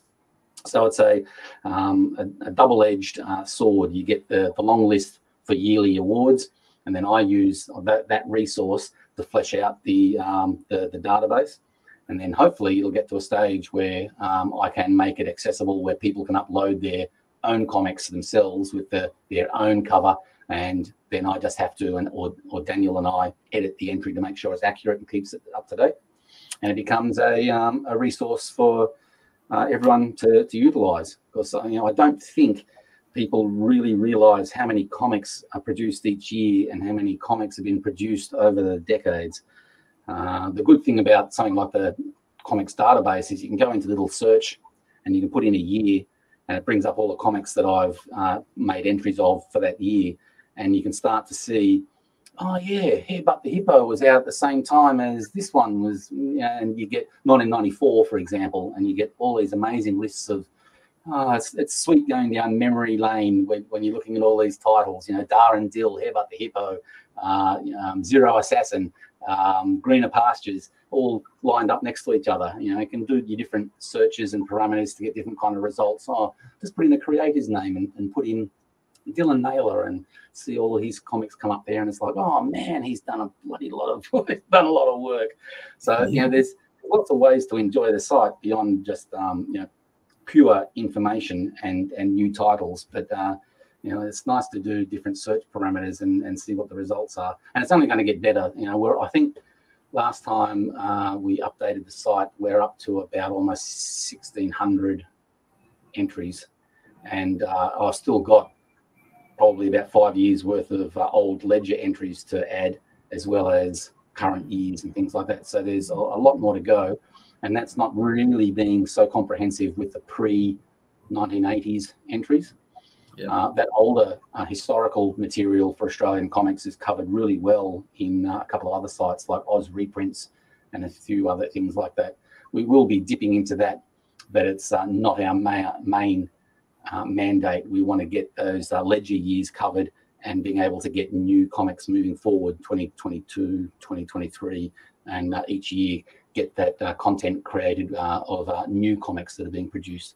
So we'll work backwards as best we can, but where our main thing is chipping away from year to year with new stuff. Now that's I'll just read out that website if it pops back up to get through to you. Obviously, given the fact at the moment, there it is for anyone. It's australiancomicsdb.com.au. So next question, Gary, can, obviously we don't want to bombard you at present. You're a busy man and stuff. Can people that have produced a comic book that may have only produced 10 or 20 copies of it, send emails to there? And so there's no, you don't have to have, be scared that you're not up to a print run, sales standard or anything. There's no restrictions. And for the database itself, you don't really necessarily have to enter it into the Comic Awards either. You can go straight to the database site and just send us the, what we're after basically is a decent cover scan or a PDF of the book itself, so we can get a cover scan from the PDF and a thorough list of creators and anything else that, like a little bit of a blurb about what's in the book. And that way we can make a fairly comprehensive entry and leave it at that. So, but any kind of comic, really, as long as it's Australian or has an Australian creator involved, they're the parameters. We want to be inclusive instead of exclusive. And hopefully, once I get Jet Illustrated #2 finished, that's one of the projects I'd like to do, is to make it a little bit more, to upgrade the whole database so it's a little bit more user-friendly, where people can claim entries. So you can have people that look after their own family of entries, like comics and things like that, can come in and curate their entries if they want as well.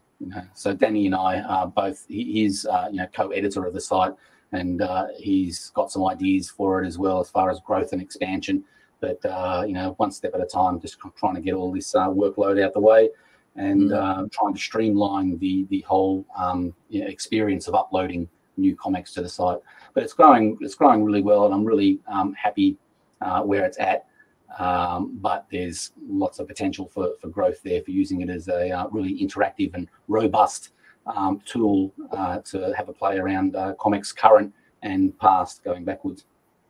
Yeah. It is an important tool, mate, to be honest with you, because I think when you look at stuff like that, like I've looked at the site and things, and gone through the list of comic books, it amazes me even too with Owner Indie and stuff to see just how much volume of work that is out there by creators, man. And I actually find it myself really inspiring, man, like to think that you know, there's others that have gone before, you know, with me at this point, and there's others that'll come into the future, man. You know, and it gives them, I don't know, you know, it's a pretty good feeling, mate, to know that there's others out there, you know, like that are doing it, and I think it's a hugely important thing, man. You know, it's amazing. And it's hard to corral some creators and their output into a single resource. Like I'm just trying to think of an example of, you know, Scar, Steve Carter and Antoinette Ryder. They have had such a huge career, and they've worked for so many publishers, their own publishers, but so many dotted projects, a colourful career, that it's their kind of work that I'd love to be able to be fairly comprehensively listed on the site.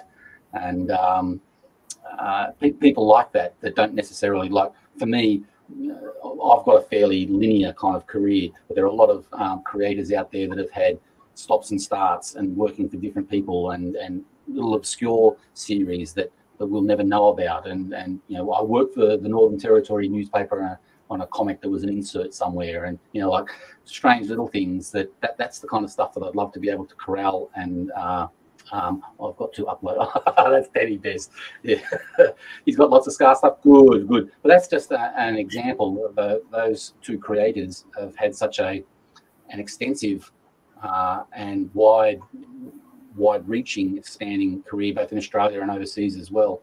But that's the kind of stuff that I'd love to corral and be searchable online, so that there's a and the information is correct, because that's the other thing. Some of this stuff has a lot of incorrect information attached, and it's good to have it correct and definite, and so you can go to one resource and know that the chances of it being correct are, you know, 90 to 100%.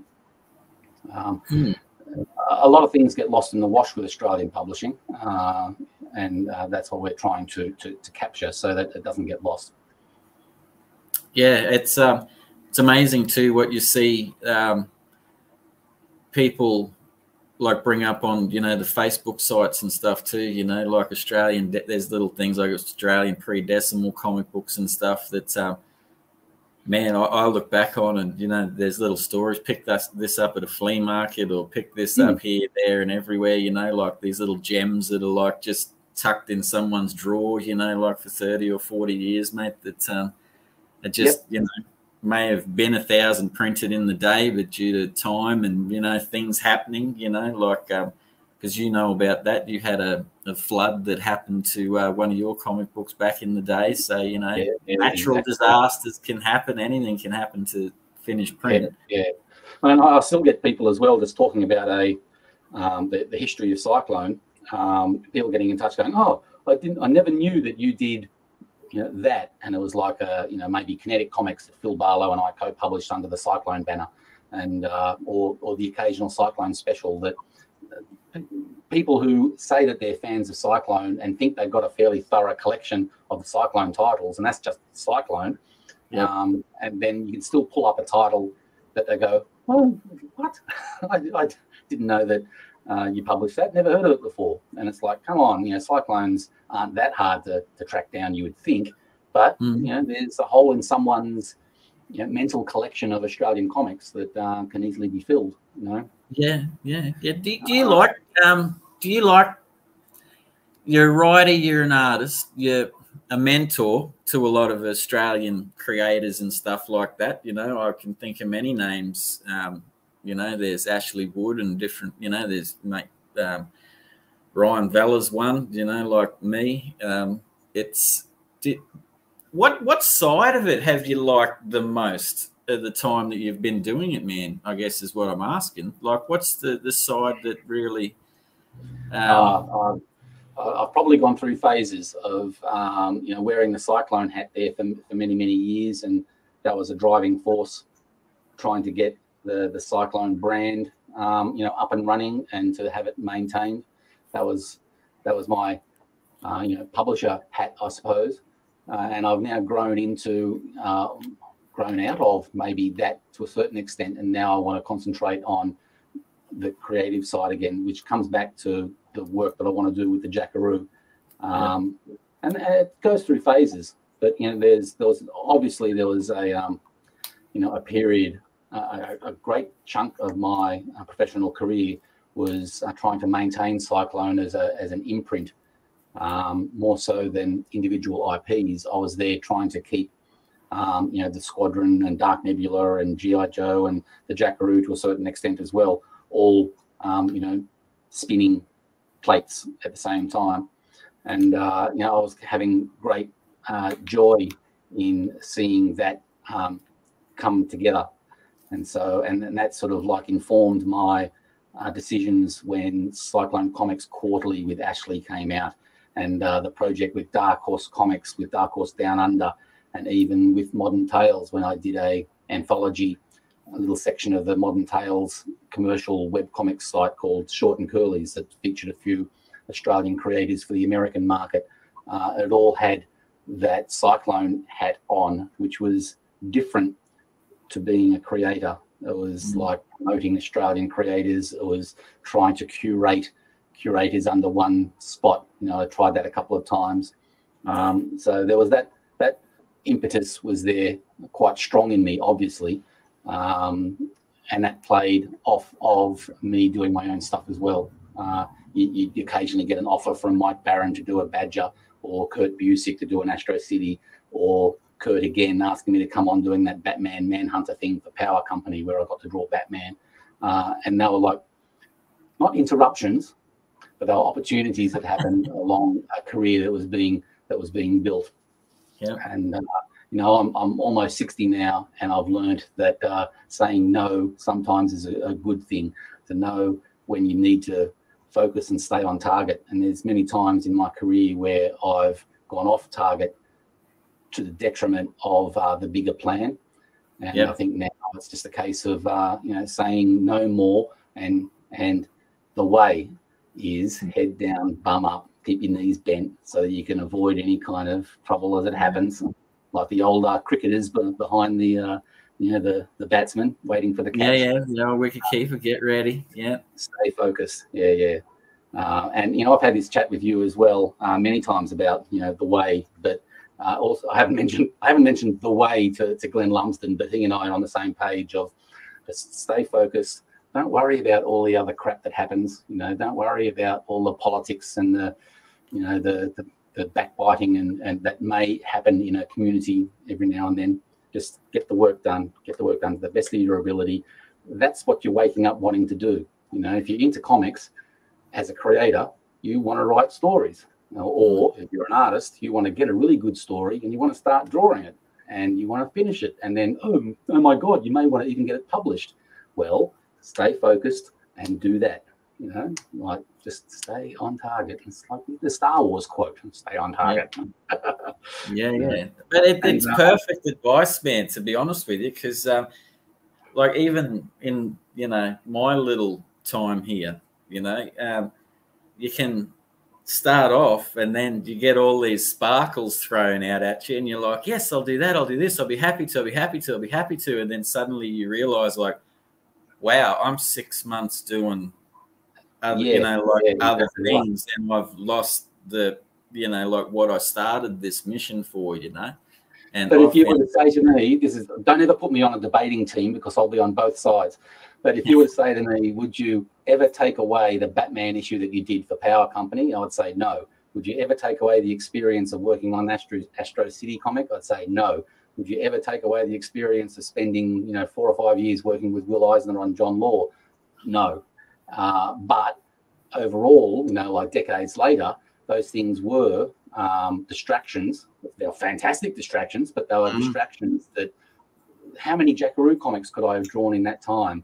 And how many, you know, we'll leave it at that. How many Jackaroo comics could I have done in that time instead of these little side projects, which were wonderful in and of themselves, but they were major successes in my life. There were many not so successful yeses that I said yes to that just ate up time. That just were, I shouldn't have said yes to that. You know, there's no way. And the more of those less than pleasant experiences you have across your career, the more you realize that saying no is a mighty, mighty thing that sometimes is what you got to do. But you you live by your decisions and you die by your decisions, and therein is a career. Yeah. Oh, Peter Lane just wrote a comment there, mate. And he wrote, exactly, forget about the political stuff and focus on comics. And yeah, and sometimes that can be hard to do. I've had my fair share of headbutting with people, particularly with the Ledger Awards, and navigating those waters of the nature of awards, and people feeling that they've been ignored, or that the awards didn't come to the right projects, or all of the vagaries of putting something like that together. I've had my kicks to the head and my frustrating, screaming out in the darkness in frustration at certain things that have, outcomes that have happened there. But that's all part of it. I don't regret for a second. I still believe this country can have a set of comic book awards that reward excellence, because we're doing more and more excellent stuff. And so to shine a light, to have a focus each year on the work that's been done is very important. The long list is very important. And I think we've got our long trousers on now. We're not in shorts anymore. Like we're strong enough and big enough to be able to take a few whacks on the chin if people don't like what's going on. But I think we're as an industry, as a scene, we're big enough now and strong enough now to weather some rough weather, and to be able to take.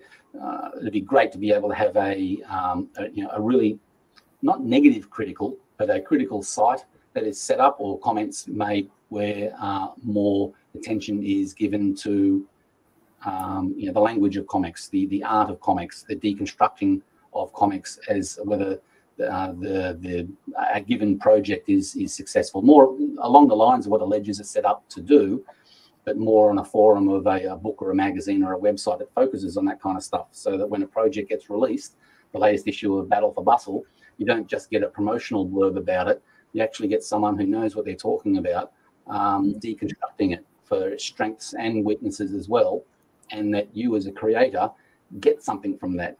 That you're not just going, oh, that guy's full of crap or whatever. I think we're at that stage where that could be, maybe I'm wrong. What do you think? Are we at a maturity stage in this scene here where it'll probably go down like a lead balloon, but I still strive for that sort of creative robustness of commentary? I would think that there's certainly in the people that I have, like stuff to do with and a lot to do with, mate, there's an admiration for their work. And I also think there's also having the comfort to improve. I don't think you necessarily do this stuff to like just do one and done. You know what I mean? Like you sort of want to improve yourself, your own skills, whatever they are, your position, like your standing, how you view yourself in the community and stuff. I think that healthy, stuff is good. I mean, God, you're never going to escape trolls and stuff, are you, on the internet these days? You know what I mean? But that's why the person offering the review has to have bona fides and is a credible person, that their opinion actually means something. And I think there's enough of those kind of people percolating around the scene from all different cuts of cloth that would allow for an interesting debate. Even if like a given review on a site might have, 2 or 3 different people having an online review conversation about certain points of an issue, so that, don't just have one reviewer, you have a conversation about a comic from different points of view, that allows for a more comprehensive examination of what the book is about, all to the point of getting people to pick the book up, because that is the tool that allows them an entrance way into what they're doing. Yeah, so I would think you're right. I think there's definitely people that you can have conversations with about that. That'd be hugely interesting to me, because I know when I started this, I was just head down driven. I'm going to finish Battle for Bustle, and I didn't sort of you know, had my own views and my own ideas of what I wanted to do with the comic book and stuff. And since, you know, like talking to peers and people I admire, you know, being lucky enough to talk to you and, you know, like asking questions and doing art with other people, I've found a desire in myself to improve, you know, like my artwork and writing as best as I can, you know. And that for me, the importance of that for me has come from having conversations with people like yourself and others that have read, you know, Battle for Bustle and have, you know, like met me and talked and seen how I draw and just, you know, maybe think this, maybe think that, you know, like it's, but, you know, like mate, I myself personally have no issues with anyone that wants to have dialogue with me in that regard, because well, and I think that's the approach is important, and has to be an overarching positiveness about it, that we're not doing this to rip shreds off anything. It's going to be, and if it's a positive review, it's a positive review, but it's got to be couched in a positive framework, that no one's getting, there's no intentional damage being done. This is all constructive. And I just thought then of the Comic Arts Workshop that has been held a couple of years in a row, and I think there's another one on soon, where a whole bunch of people that have ideas or graphic novels or projects to work on take what they've got, it's unfinished, and all their notes, and they go off for a week, and each of them have their moment in the sun to pitch their work to these other creators in the room, and the whole thing gets pulled apart and put back together again. And that workshopping of ideas is so invaluable. Like a raft of award winners from recent Ledger Awards have been through that workshopping process and come out the other end with publishing deals, and they've been through that mentoring process, where it's not mentoring necessarily from above by someone who is more expert or more senior. It's from the side, from people who are going through the same creative process as well. So I know that negative reviews or constructive criticism can be damaging, and that's what you have to be very mindful of. That kind of review has to be couched in a positive way. And the Comic Arts Workshop does a lot of good in getting to that stage before the work gets published. It's actually workshopped, and any problems, creative problems, talked about with a friendly, supportive environment before the work gets finished. So I think that's pretty important. But to have that expanded and reflected in you've got the latest issue of, you know, Spudman come out from Gestalt. You know, let's pull that thing apart and you know, see where it goes from there, from a couple of people that are approaching the reading experience from different points of view. Well, that's I think that's healthy. And I mean, there's all elements too, like from talking to you tonight and like talking to other guests and meeting people, there's so many different levels of it too, and everyone's important. Whether you're like as you said, like your editors are very important, not just, you know, like I guess the artist, you know, like is like the lead guitarist, isn't it? You know what I mean? Of the comic book, and the writer's like the singer. But well, what's the saying? You come in for the art and you stay for the story. Yeah, and you know, but there's so much that goes on behind the scenes, mate. You know, and from reviewers to, you know, colorists to even the fans and stuff like that, people that buy your comic books and all that. And I think involving people from all of those different areas into, you know, like a nucleus, I guess, is a healthy thing, man. Like I think that creates a community to live, you know, and thrive myself. And essentially, you know, like that's what you want to do. You want to improve, because as you just said earlier, you know, you want your last work to be the best. But you know, right there, you know, that's your best, but you're gearing up to get on to the next one with the lessons that you've learnt from getting that last work out, you know, and always trying to take a, you know, a foot forward. And I think that's coming from positive. This is coming from a beginning point of, you assume that most people who put pen to paper and go down to the photocopier and do their little A4 photocopies and fold it in half and staple it and then go to the zine fair, they may be the most shy and retiring creator ever and have no prospect or dreams of being published by a major publisher or anything like that. but they go to that zine fair and they sit behind that table and they talk about their creative work. That's what it's all about. If not, they would stay home and not do it.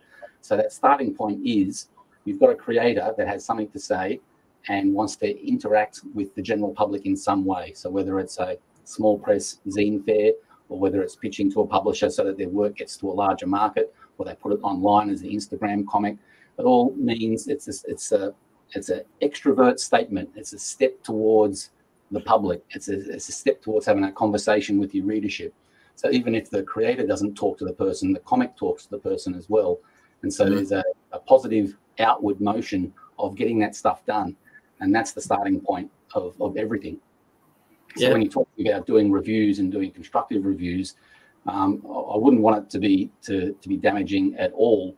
But there is also the understanding that if you put it out there, the audience has to have a thought about it, and you need to be able to take that on board somehow, or be able to be resilient enough to say, to take not criticism, constructive criticism, let's say, and then build on it from there.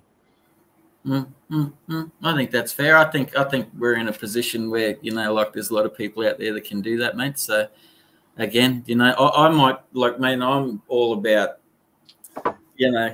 building the community as best as it can and strong, because like I love comic books, man. So it's like whatever works for people. Everyone's different, but like, oh, that's right. And people can find their own level. I think the community in Australia at the moment is such where you can float at whatever level you feel comfortable with. And if you want to go into deeper water, you can. If your willpower is there, your skill set is there, you feel strong enough. So there's markers all along the different levels of professionalism in Australian comics, and you can find your own comfort level. And if you want to sit at that one level for years and years and years and not move from there, you can do that as well. It's a lovely thing, really, to have that, thought process of having that comfort, because you're right, you can go all the way to the top, or you can just be chilling out, man, and happy in your creativity and whatever your sense of bliss is for the whole, like purpose. Because would you think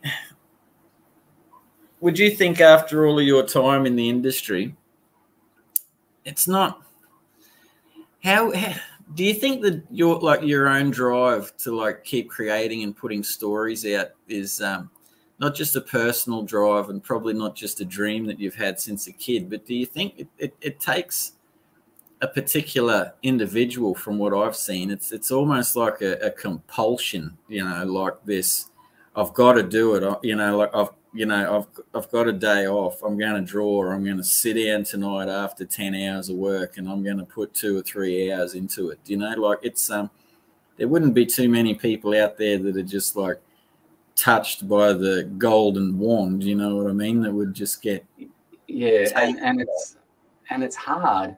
It might be hard if you're just doodling something fairly light, but when you start to go commercial, it's a hard job sitting down doing 8 pages, 12 pages, 24 pages on a semi-regular basis, or even as often as you can. It's hard to get into the zone. It's hard to do a page that you're happy with. The different stages of production on a commercial comic is so variable that it's hard getting a story together. It's hard doing the artwork. If you're just an inker, it's hard inking a page that you're happy with. Then there's the whole publishing, pre-press, and delivery of the whole thing. It is hard, but it does get you. It's the kind of thing where it's occurred to me several times during my diagnosis period where I, as I mentioned to you earlier, I thought about packing it in. That's not an option. That I can't continue.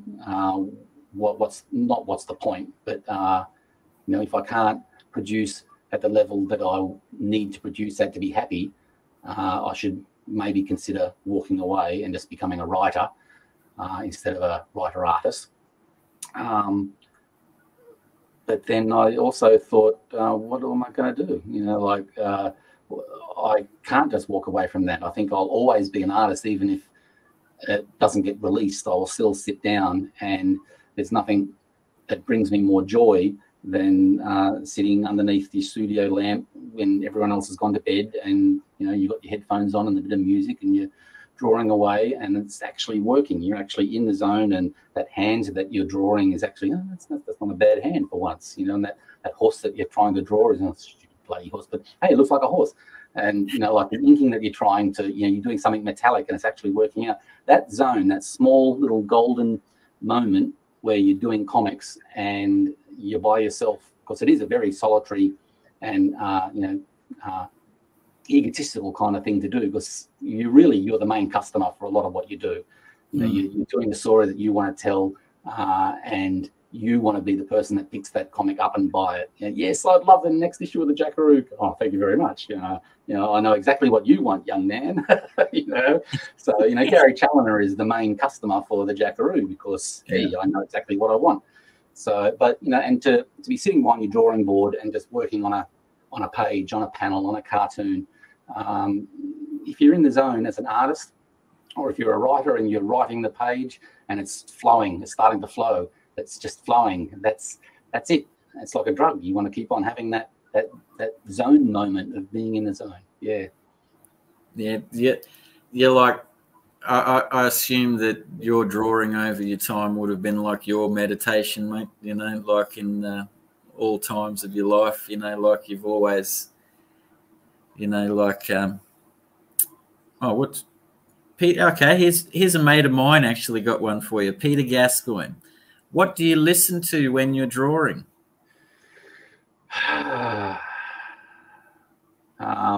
I have been delving into a bit of true crime podcasts lately, but as far as music, a wide variety of stuff. From I'm into the classic rock and roll, I suppose. Bruce Springsteen and the Who, and that kind of era.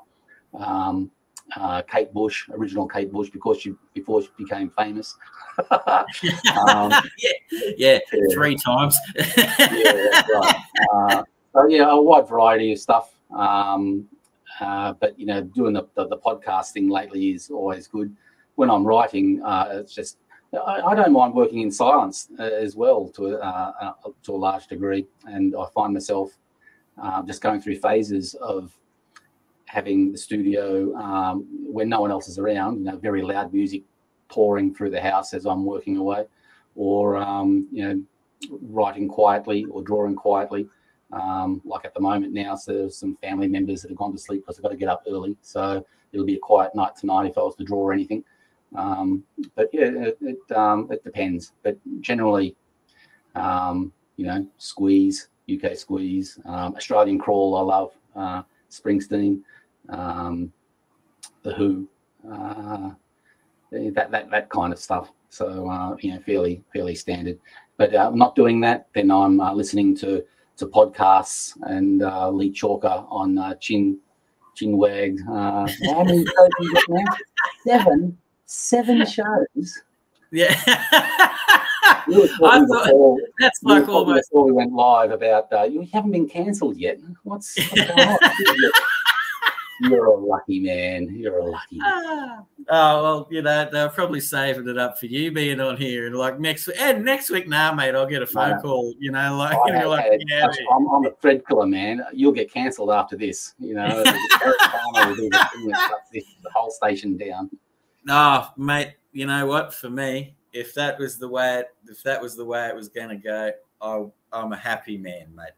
Like it's like I got my mate here. I've been lucky, man. It's that's the other thing, like luck sometimes, man. You get lucky, different perceptions of levels of luck and stuff. So I've got nothing to complain about, man. It's lovely, enjoyable, yeah. Having fun. But my mate Pete, who just sent that question in about what are you listening to? He's a voracious music listener, man. Like the man listens like non-stop. I sometimes would think that he probably even listens to music while he's asleep, mate. There'd be like something going in the background. But he's a big Bruce Springsteen fan himself, mate. So, and I know that's one of your you know, like very big ones. There you go, Peter Gascoigne, excellent, you know. Yeah. We've had, what do we got here? Comics. Oh, yeah, this is our Shano. This has been awesome. We want to sign you on for 5 more seasons. Only as Gary, you're coming on those 5 seasons, mate. So, you know, like you're not out of it that quick, man. So, you know. Yeah. Well, you know, I'll come back on after the Cyclone book is released, and we can have another chat about that, because that's another you know, big thing that's looming in the future is finally putting that together, because it's the first part of a much larger project that Daniel Best is planning.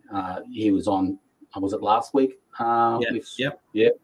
And he and I have had many long chats about the need of getting this stuff down on paper. It's sort of, it was a flow on from the database, really, that he has always had an interest in getting the history of Australian comics on paper, but it was too big a project. There was a problem on how do you approach such a varied resource or history or spotted history of Australian comics, even if you were to close the window to you know, post panel by John Ryan, that book that ends in about 79. It'd be so difficult to try and get a single volume happening. So the logical answer to that was to break it up into a series of quite comprehensive history books. But the angle of it being to talk to the creators involved, which is what Daniel is good at. He's good at research and he's good at talking to people. So I was lucky enough he had a lot of content together that was Cyclone based. So we kind of decided that maybe that was the first one to get knocked into shape.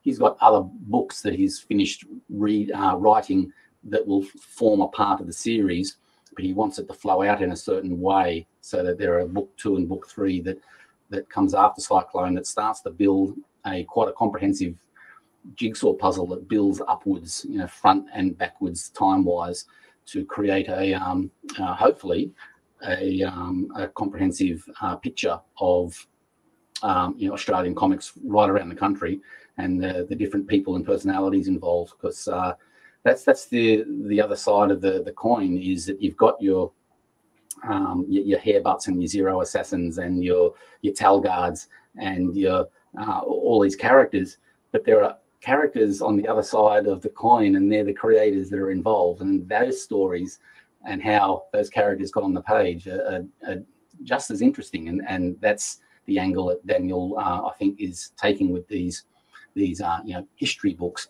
And I hope more power to him, that he can get a whole swag, you know, volume 7, volume 8, volume 9, you know, to get to the comics, history of comics, and talk to the players involved, and Reverie and you know, Fantastique and the Melbourne scene and the Perth scene and Brisbane, and it's all there to be talked about, and it's less about the characters more so than the characters behind the characters, because Australian comics has a lot of amazing people involved and a lot of amazing stories, as you know from the Len Lawson story that Daniel put together in that volume called Monster, you know, that history through to the different murder mysteries that have involved and different kinds of crime cases, right through to the opinions and political fighting of publishing companies like Phosphorescent Comics and Cyclone, and why certain things were wound down and started up again, and where players kind of went and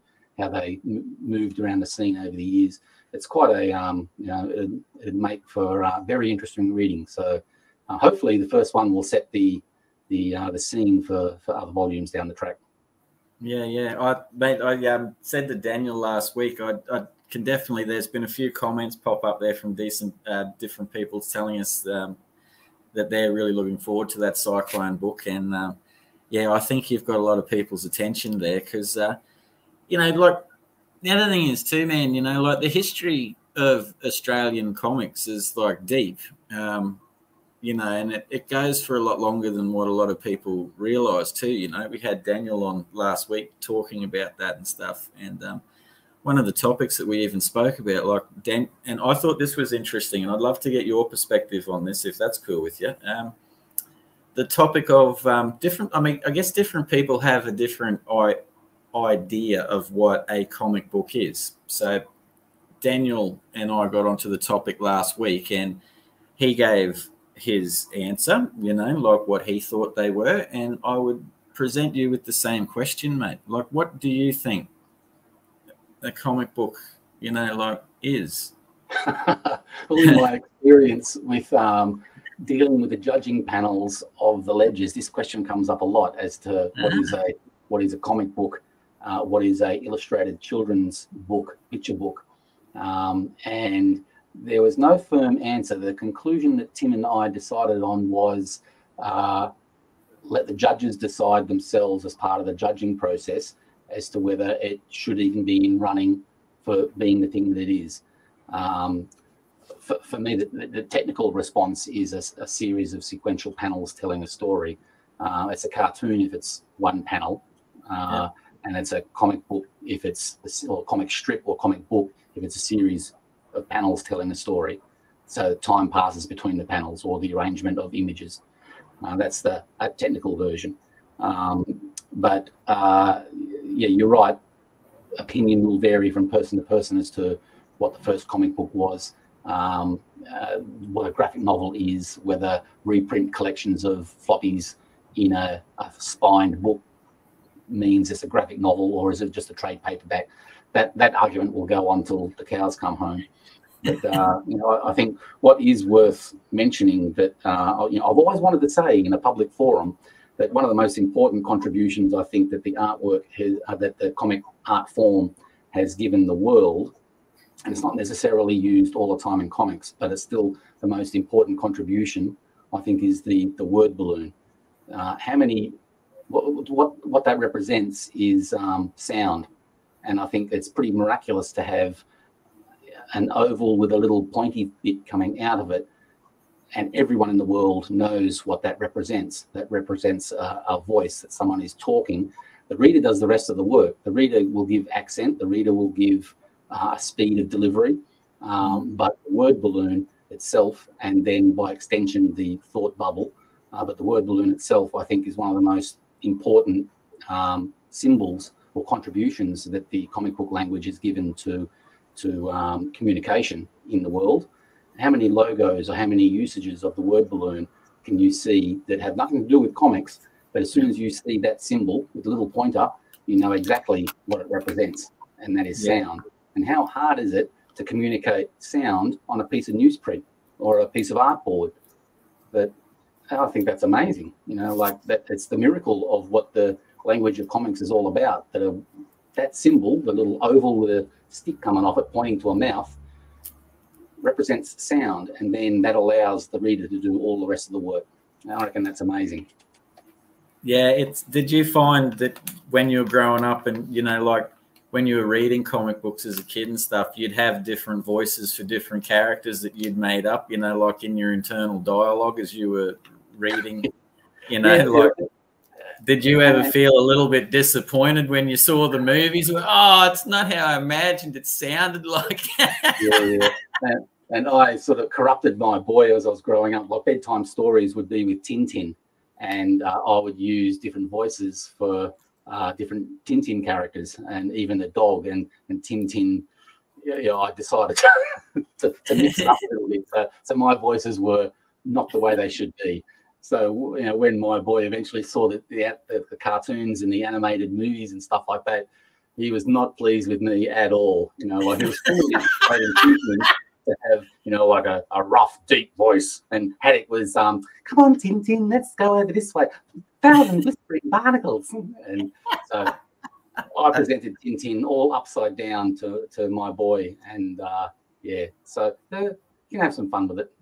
Yeah, you can. Yeah, it's yes. My dad used to do read comics to me when I was young, and he'd do the different voices as well. So I have some unusual remembrances of voices as well. The thing about reading, you know, Batman comics or Superman comics to your boy as well, or girl, your child, is that you don't have an American accent. So you know, they get to see a Batman cartoon or a movie and stuff like that, and it's already wrong because no, Batman's supposed to have a Sydney-siders accent. What's going on here? Or, you know, from Manjimup in Perth, what's going on? Superman from Manjimup. Yeah. Oh, mate, you know, someone from Townsville doing Batman. I'll tell you what, that'd be interesting. You know, I am the Knight. You know, I'm going to try that when I'm down here by myself in the next couple of days drawing and that. I'm going to try and bust out my best Batman voice, you know. What are you? Yeah. Townsvillian. I'm the Batman. Yeah, I'm the Batman, mate. You know, here you go. Yeah. Oh, man. No, you know, put the bag of money down, you dickhead. Yeah. Oh, where the bloody hell are the bat car keys, man? You know, like that sort of stuff. You know, like I always wonder about that with superheroes and things. They're problems. Drongo, get in the car. We got to go. Yeah. You call me Drongo so much. It's like change his name to Drongo, but. Actually, that'd be a funny bootleg comic book if that was ever the case. I tell you, you know, like a Ryan Bella's making notes already. I wonder if he is madly squiggling things there. Yeah. Shout out to Ryan too. It's man, what do you reckon's like? I guess.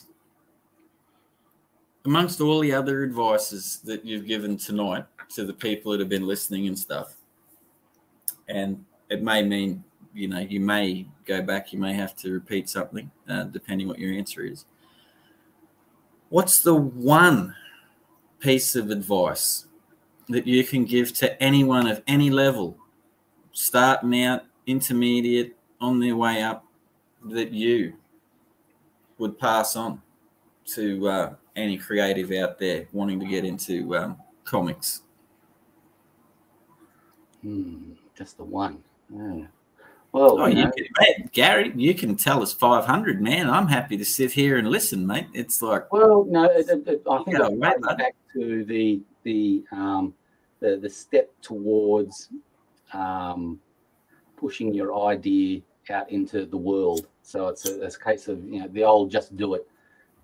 Is don't be scared about putting your idea on paper. Don't be scared about drawing or writing a first draft.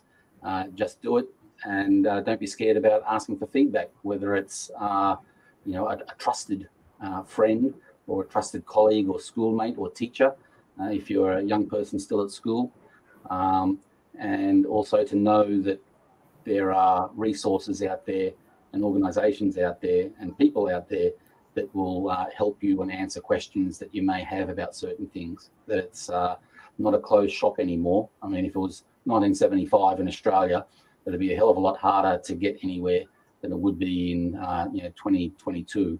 So you're not alone. You're as alone as you want to be. And so if you, I think just do it. Take the first step. And if you have questions, don't be scared to ask of people, whether it's a teacher or an organisation like comics or publishers. I don't think there's any publishers out there that wouldn't, in a very supportive and friendly way, get back to anyone who has questions about entering the industry or what to do with a certain project. You know, whether it's on Facebook or Instagram, just, you know, get in touch, drop a line, and you'll get pointed in the right direction. I think there's lots of very friendly and supportive people around here that'll do what they can to help out. Yeah, I think that's good advice. Just sort of that rings true with you know, talking to different people over the time. Is the first step is just to do it and reach out and communicate. And with means like, you know, comics and other organisations, as you've said, and publishers and that around Australia, it's like we're not, I guess, writing letters anymore and hoping, you know, waiting 6 weeks or 7 weeks for a reply and stuff. You know, like, there are formats that are available: podcasts, live streams. You can reach out, emails, Facebooks, you know, all of those things. And there's also a lot of, I know it's, you know, over 18s because it's pubs and stuff like that, but there are lots of drink and draws or monthly creator catch-ups at different cities, you know, Melbourne, And Brisbane and Sydney, I know. Perth, I think, also has a pretty strong community where they have regular get-togethers. That again, take your stuff along, and you know, if you're brave enough to show it, you know, you got to show it at some stage, because at some stage you wanted to get that stuff out. You have it in your mind. Just get some advice from people who are there as well. You know, take some photocopies along, portfolio, and you know, you definitely won't probably have the experience that I had of having my work critiqued on a convention floor by an editor in the middle of the day while everyone was standing around gawking. You'll be in a much more you know, comfortable and safer and less traumatic environment. Hey, speaking of which, you've seen your hoarder, your artwork. You got any of those original ones tucked away from when you were a young fella, you know, like first starting out? Yeah, I still got that. In fact, there was a whole swag of Flash Domingo history that I'd completely forgotten about. That it was a community newspaper that I did a free comic strip for. That oh my God, how do I condense this into something that's anyway? Funny story. Sydney, 1970s, late 70s. There was a character called Jeff Little, the Smiling Policeman. Now he was a traffic cop that had a big goofy smile, and he was chatting up the ladies as the traffic was going by and they were crossing the road. And he had an article or two written about him in the newspapers. And he thought this was great. He thought, hey, Jeff Little, the Smiling Policeman, and I've got, you know, a couple of articles in a row. So he thought that he was a minor celebrity. So for some reason, he stumbled onto me in my early cartooning days, and he came in. This is after his shift duty one day, and he still had his police uniform on, and he was getting the John Wayne walk happening as a thing comes in again. You know, it's my studio, and I'm only a young guy. I'm like 16 or so at the time. And he says, you know, how'd you like to, you know, develop a Jeff Little, the Smiling Policeman comic strip? And, you know, I was there going, yeah, sure, that'd be great. You know, and you can base it on me, and we can have a couple of little school-age friends that we get into all kinds of adventures with. And I invented, instead of having a dog, I thought, wouldn't it be great to have a pet platypus that the kids drag around with them? And the platypus would think all these strange things that the kids are getting into all kinds of adventures, and the platypus is there going, oh my God, you know, what are we getting involved with now? And this platypus character was called Sniffer the Platypus. And so that was the very, very early version of Flash Domingo. Hey, how many platypus characters can one person think up? So, yeah, Jeff Little, a Smiling Policeman. And everyone, I heard from everyone in the police central that he worked with, that everyone hated his guts. That he was a typical prat. That, you know, like he walked in with his, he'd spill a newspaper onto the sergeant's desk and go, I spilled a newspaper. Oh, look, there's an article about me there. And, you know, when this newspaper strip lasted for, you know, I don't know, 12, 18 weeks or something like that. And he'd come in and it'd be published in this free city newspaper. And he'd come in and grab a handful each time it came off the presses. And you can have to imagine him going through the, you know, police headquarters, dropping off copies, going, latest copy of Jeff Little, Smiling Policeman and My Adventures. Here, would you like me to sign a copy? Oh my God! So to answer your question, I still have that. I still have the original clippings of the Jeff Little, comic strip, which hopefully no one will ever see. But who knows? I don't know. I reckon that'd be pretty cool. He went into some branding and some merchandising where he had a badge and a T-shirts and stuff. He loved posing with, the busty ladies with the wet T-shirts on and stuff like that. And one of his sayings was, a smile is a curve that can set a lot of crooked things straight.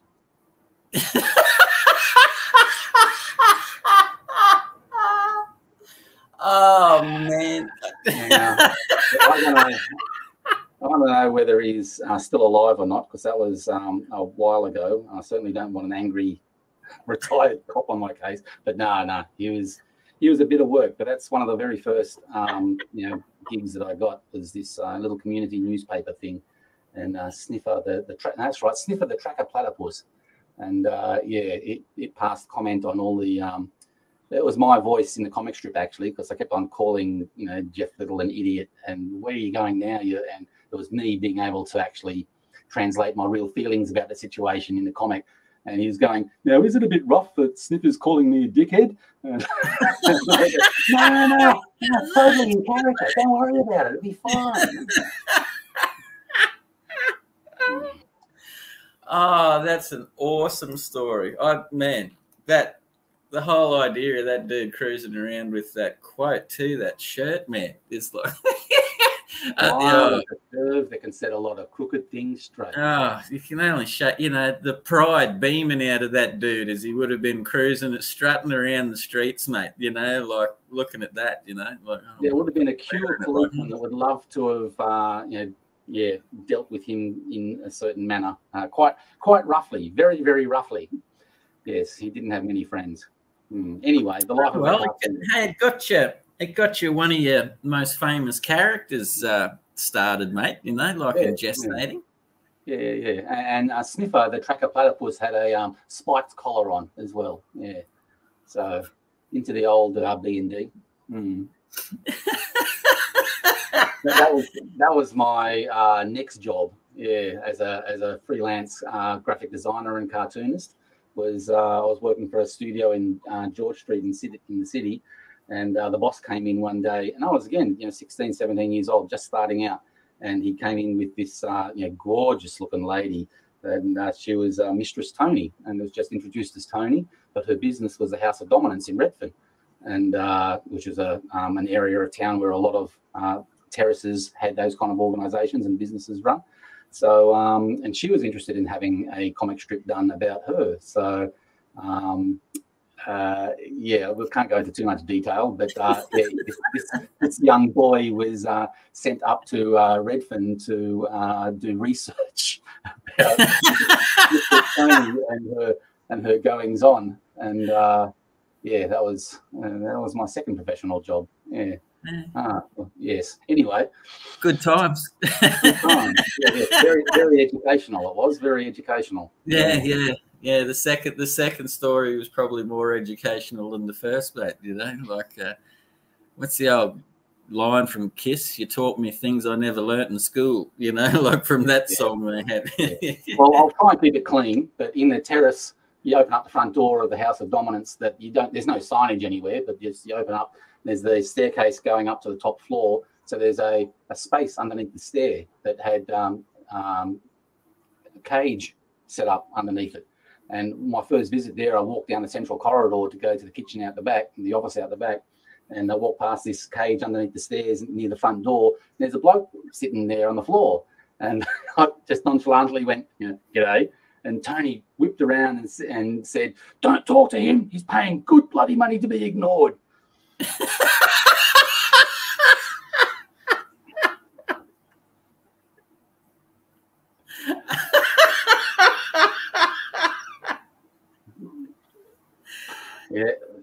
That's the honest truth. And that was a good story. There was some nasty ones as well, but man, that'd be a good t-shirt. Man.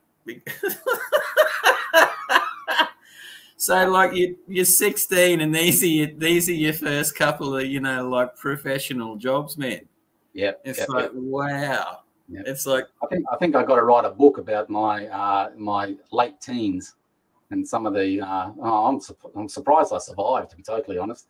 There's some stupid things I got up to, but that was one of the more safe ones. Wow. Man, Sydney in the late 70s and 80s was a very crazy place to be, let me tell you. It was particularly up around the Cross and all those kind of areas. And my mum used to be when she was alive, she's passed now, but she was a manageress in the liquor industry. And she was given the tough job of looking after Oxford Street in going down to Paddington and Darlinghurst. There was a bottle shop there that she was the manageress of, and she'd get all the drunks, she'd get all the drug addicts, she'd get all the drag queens, all the prostitutes all coming through there. And she had a reputation for being a bit of a toughie, but they all loved her. And when it came to when the gay Mardi Gras started, it was a case of, Gary, the shop shuts at 8 o'clock. I want to be on the train and out of Oxford Street by 8:05, because when that gay Mardi Gras hits, you won't be able to get me out of here at all, because they would have picked her up and she'd be on the main front float. So when it was Mardi Gras night, I'd have to get in there and help her get up and out, count the till, shut the doors, get the alarm on, and just get out of Oxford Street real fast, because here comes the gay Mardi Gras. So yeah, fun time. I'm starting to see some parallels here talking to you of how dimensional the jackaroo is, mate. And as you said, it all informs the work. Yeah, yeah. No, that's awesome, man. Like I love hearing stories like that, because for me, these characters come from somewhere. You know what I mean? And to hear those stories, I can see how as well you had like two characters like gurgling away there in the back of your mind, mate, like while going through all this sort of stuff. It all gets turned into fodder, really. You sort of think, is the jackaroo Gary Chaloner? And you have to say no, it's not.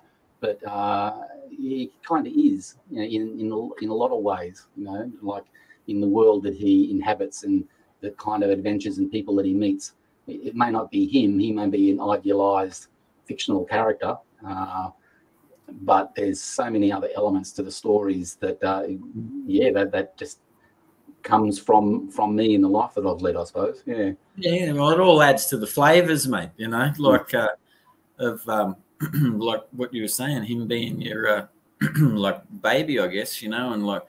And even since you haven't done him for a while, you're obviously like percolating there to chew at the bit to, like get back in him. So, like there's lots of stories to tell that would be extremely interesting. I'm excited, man. Like I like that. I do. I'm excited that you've got so much drive, man. I find it quite infectious when I yarn to you and stuff, because you've told me that information that you spoke about earlier in the show before, and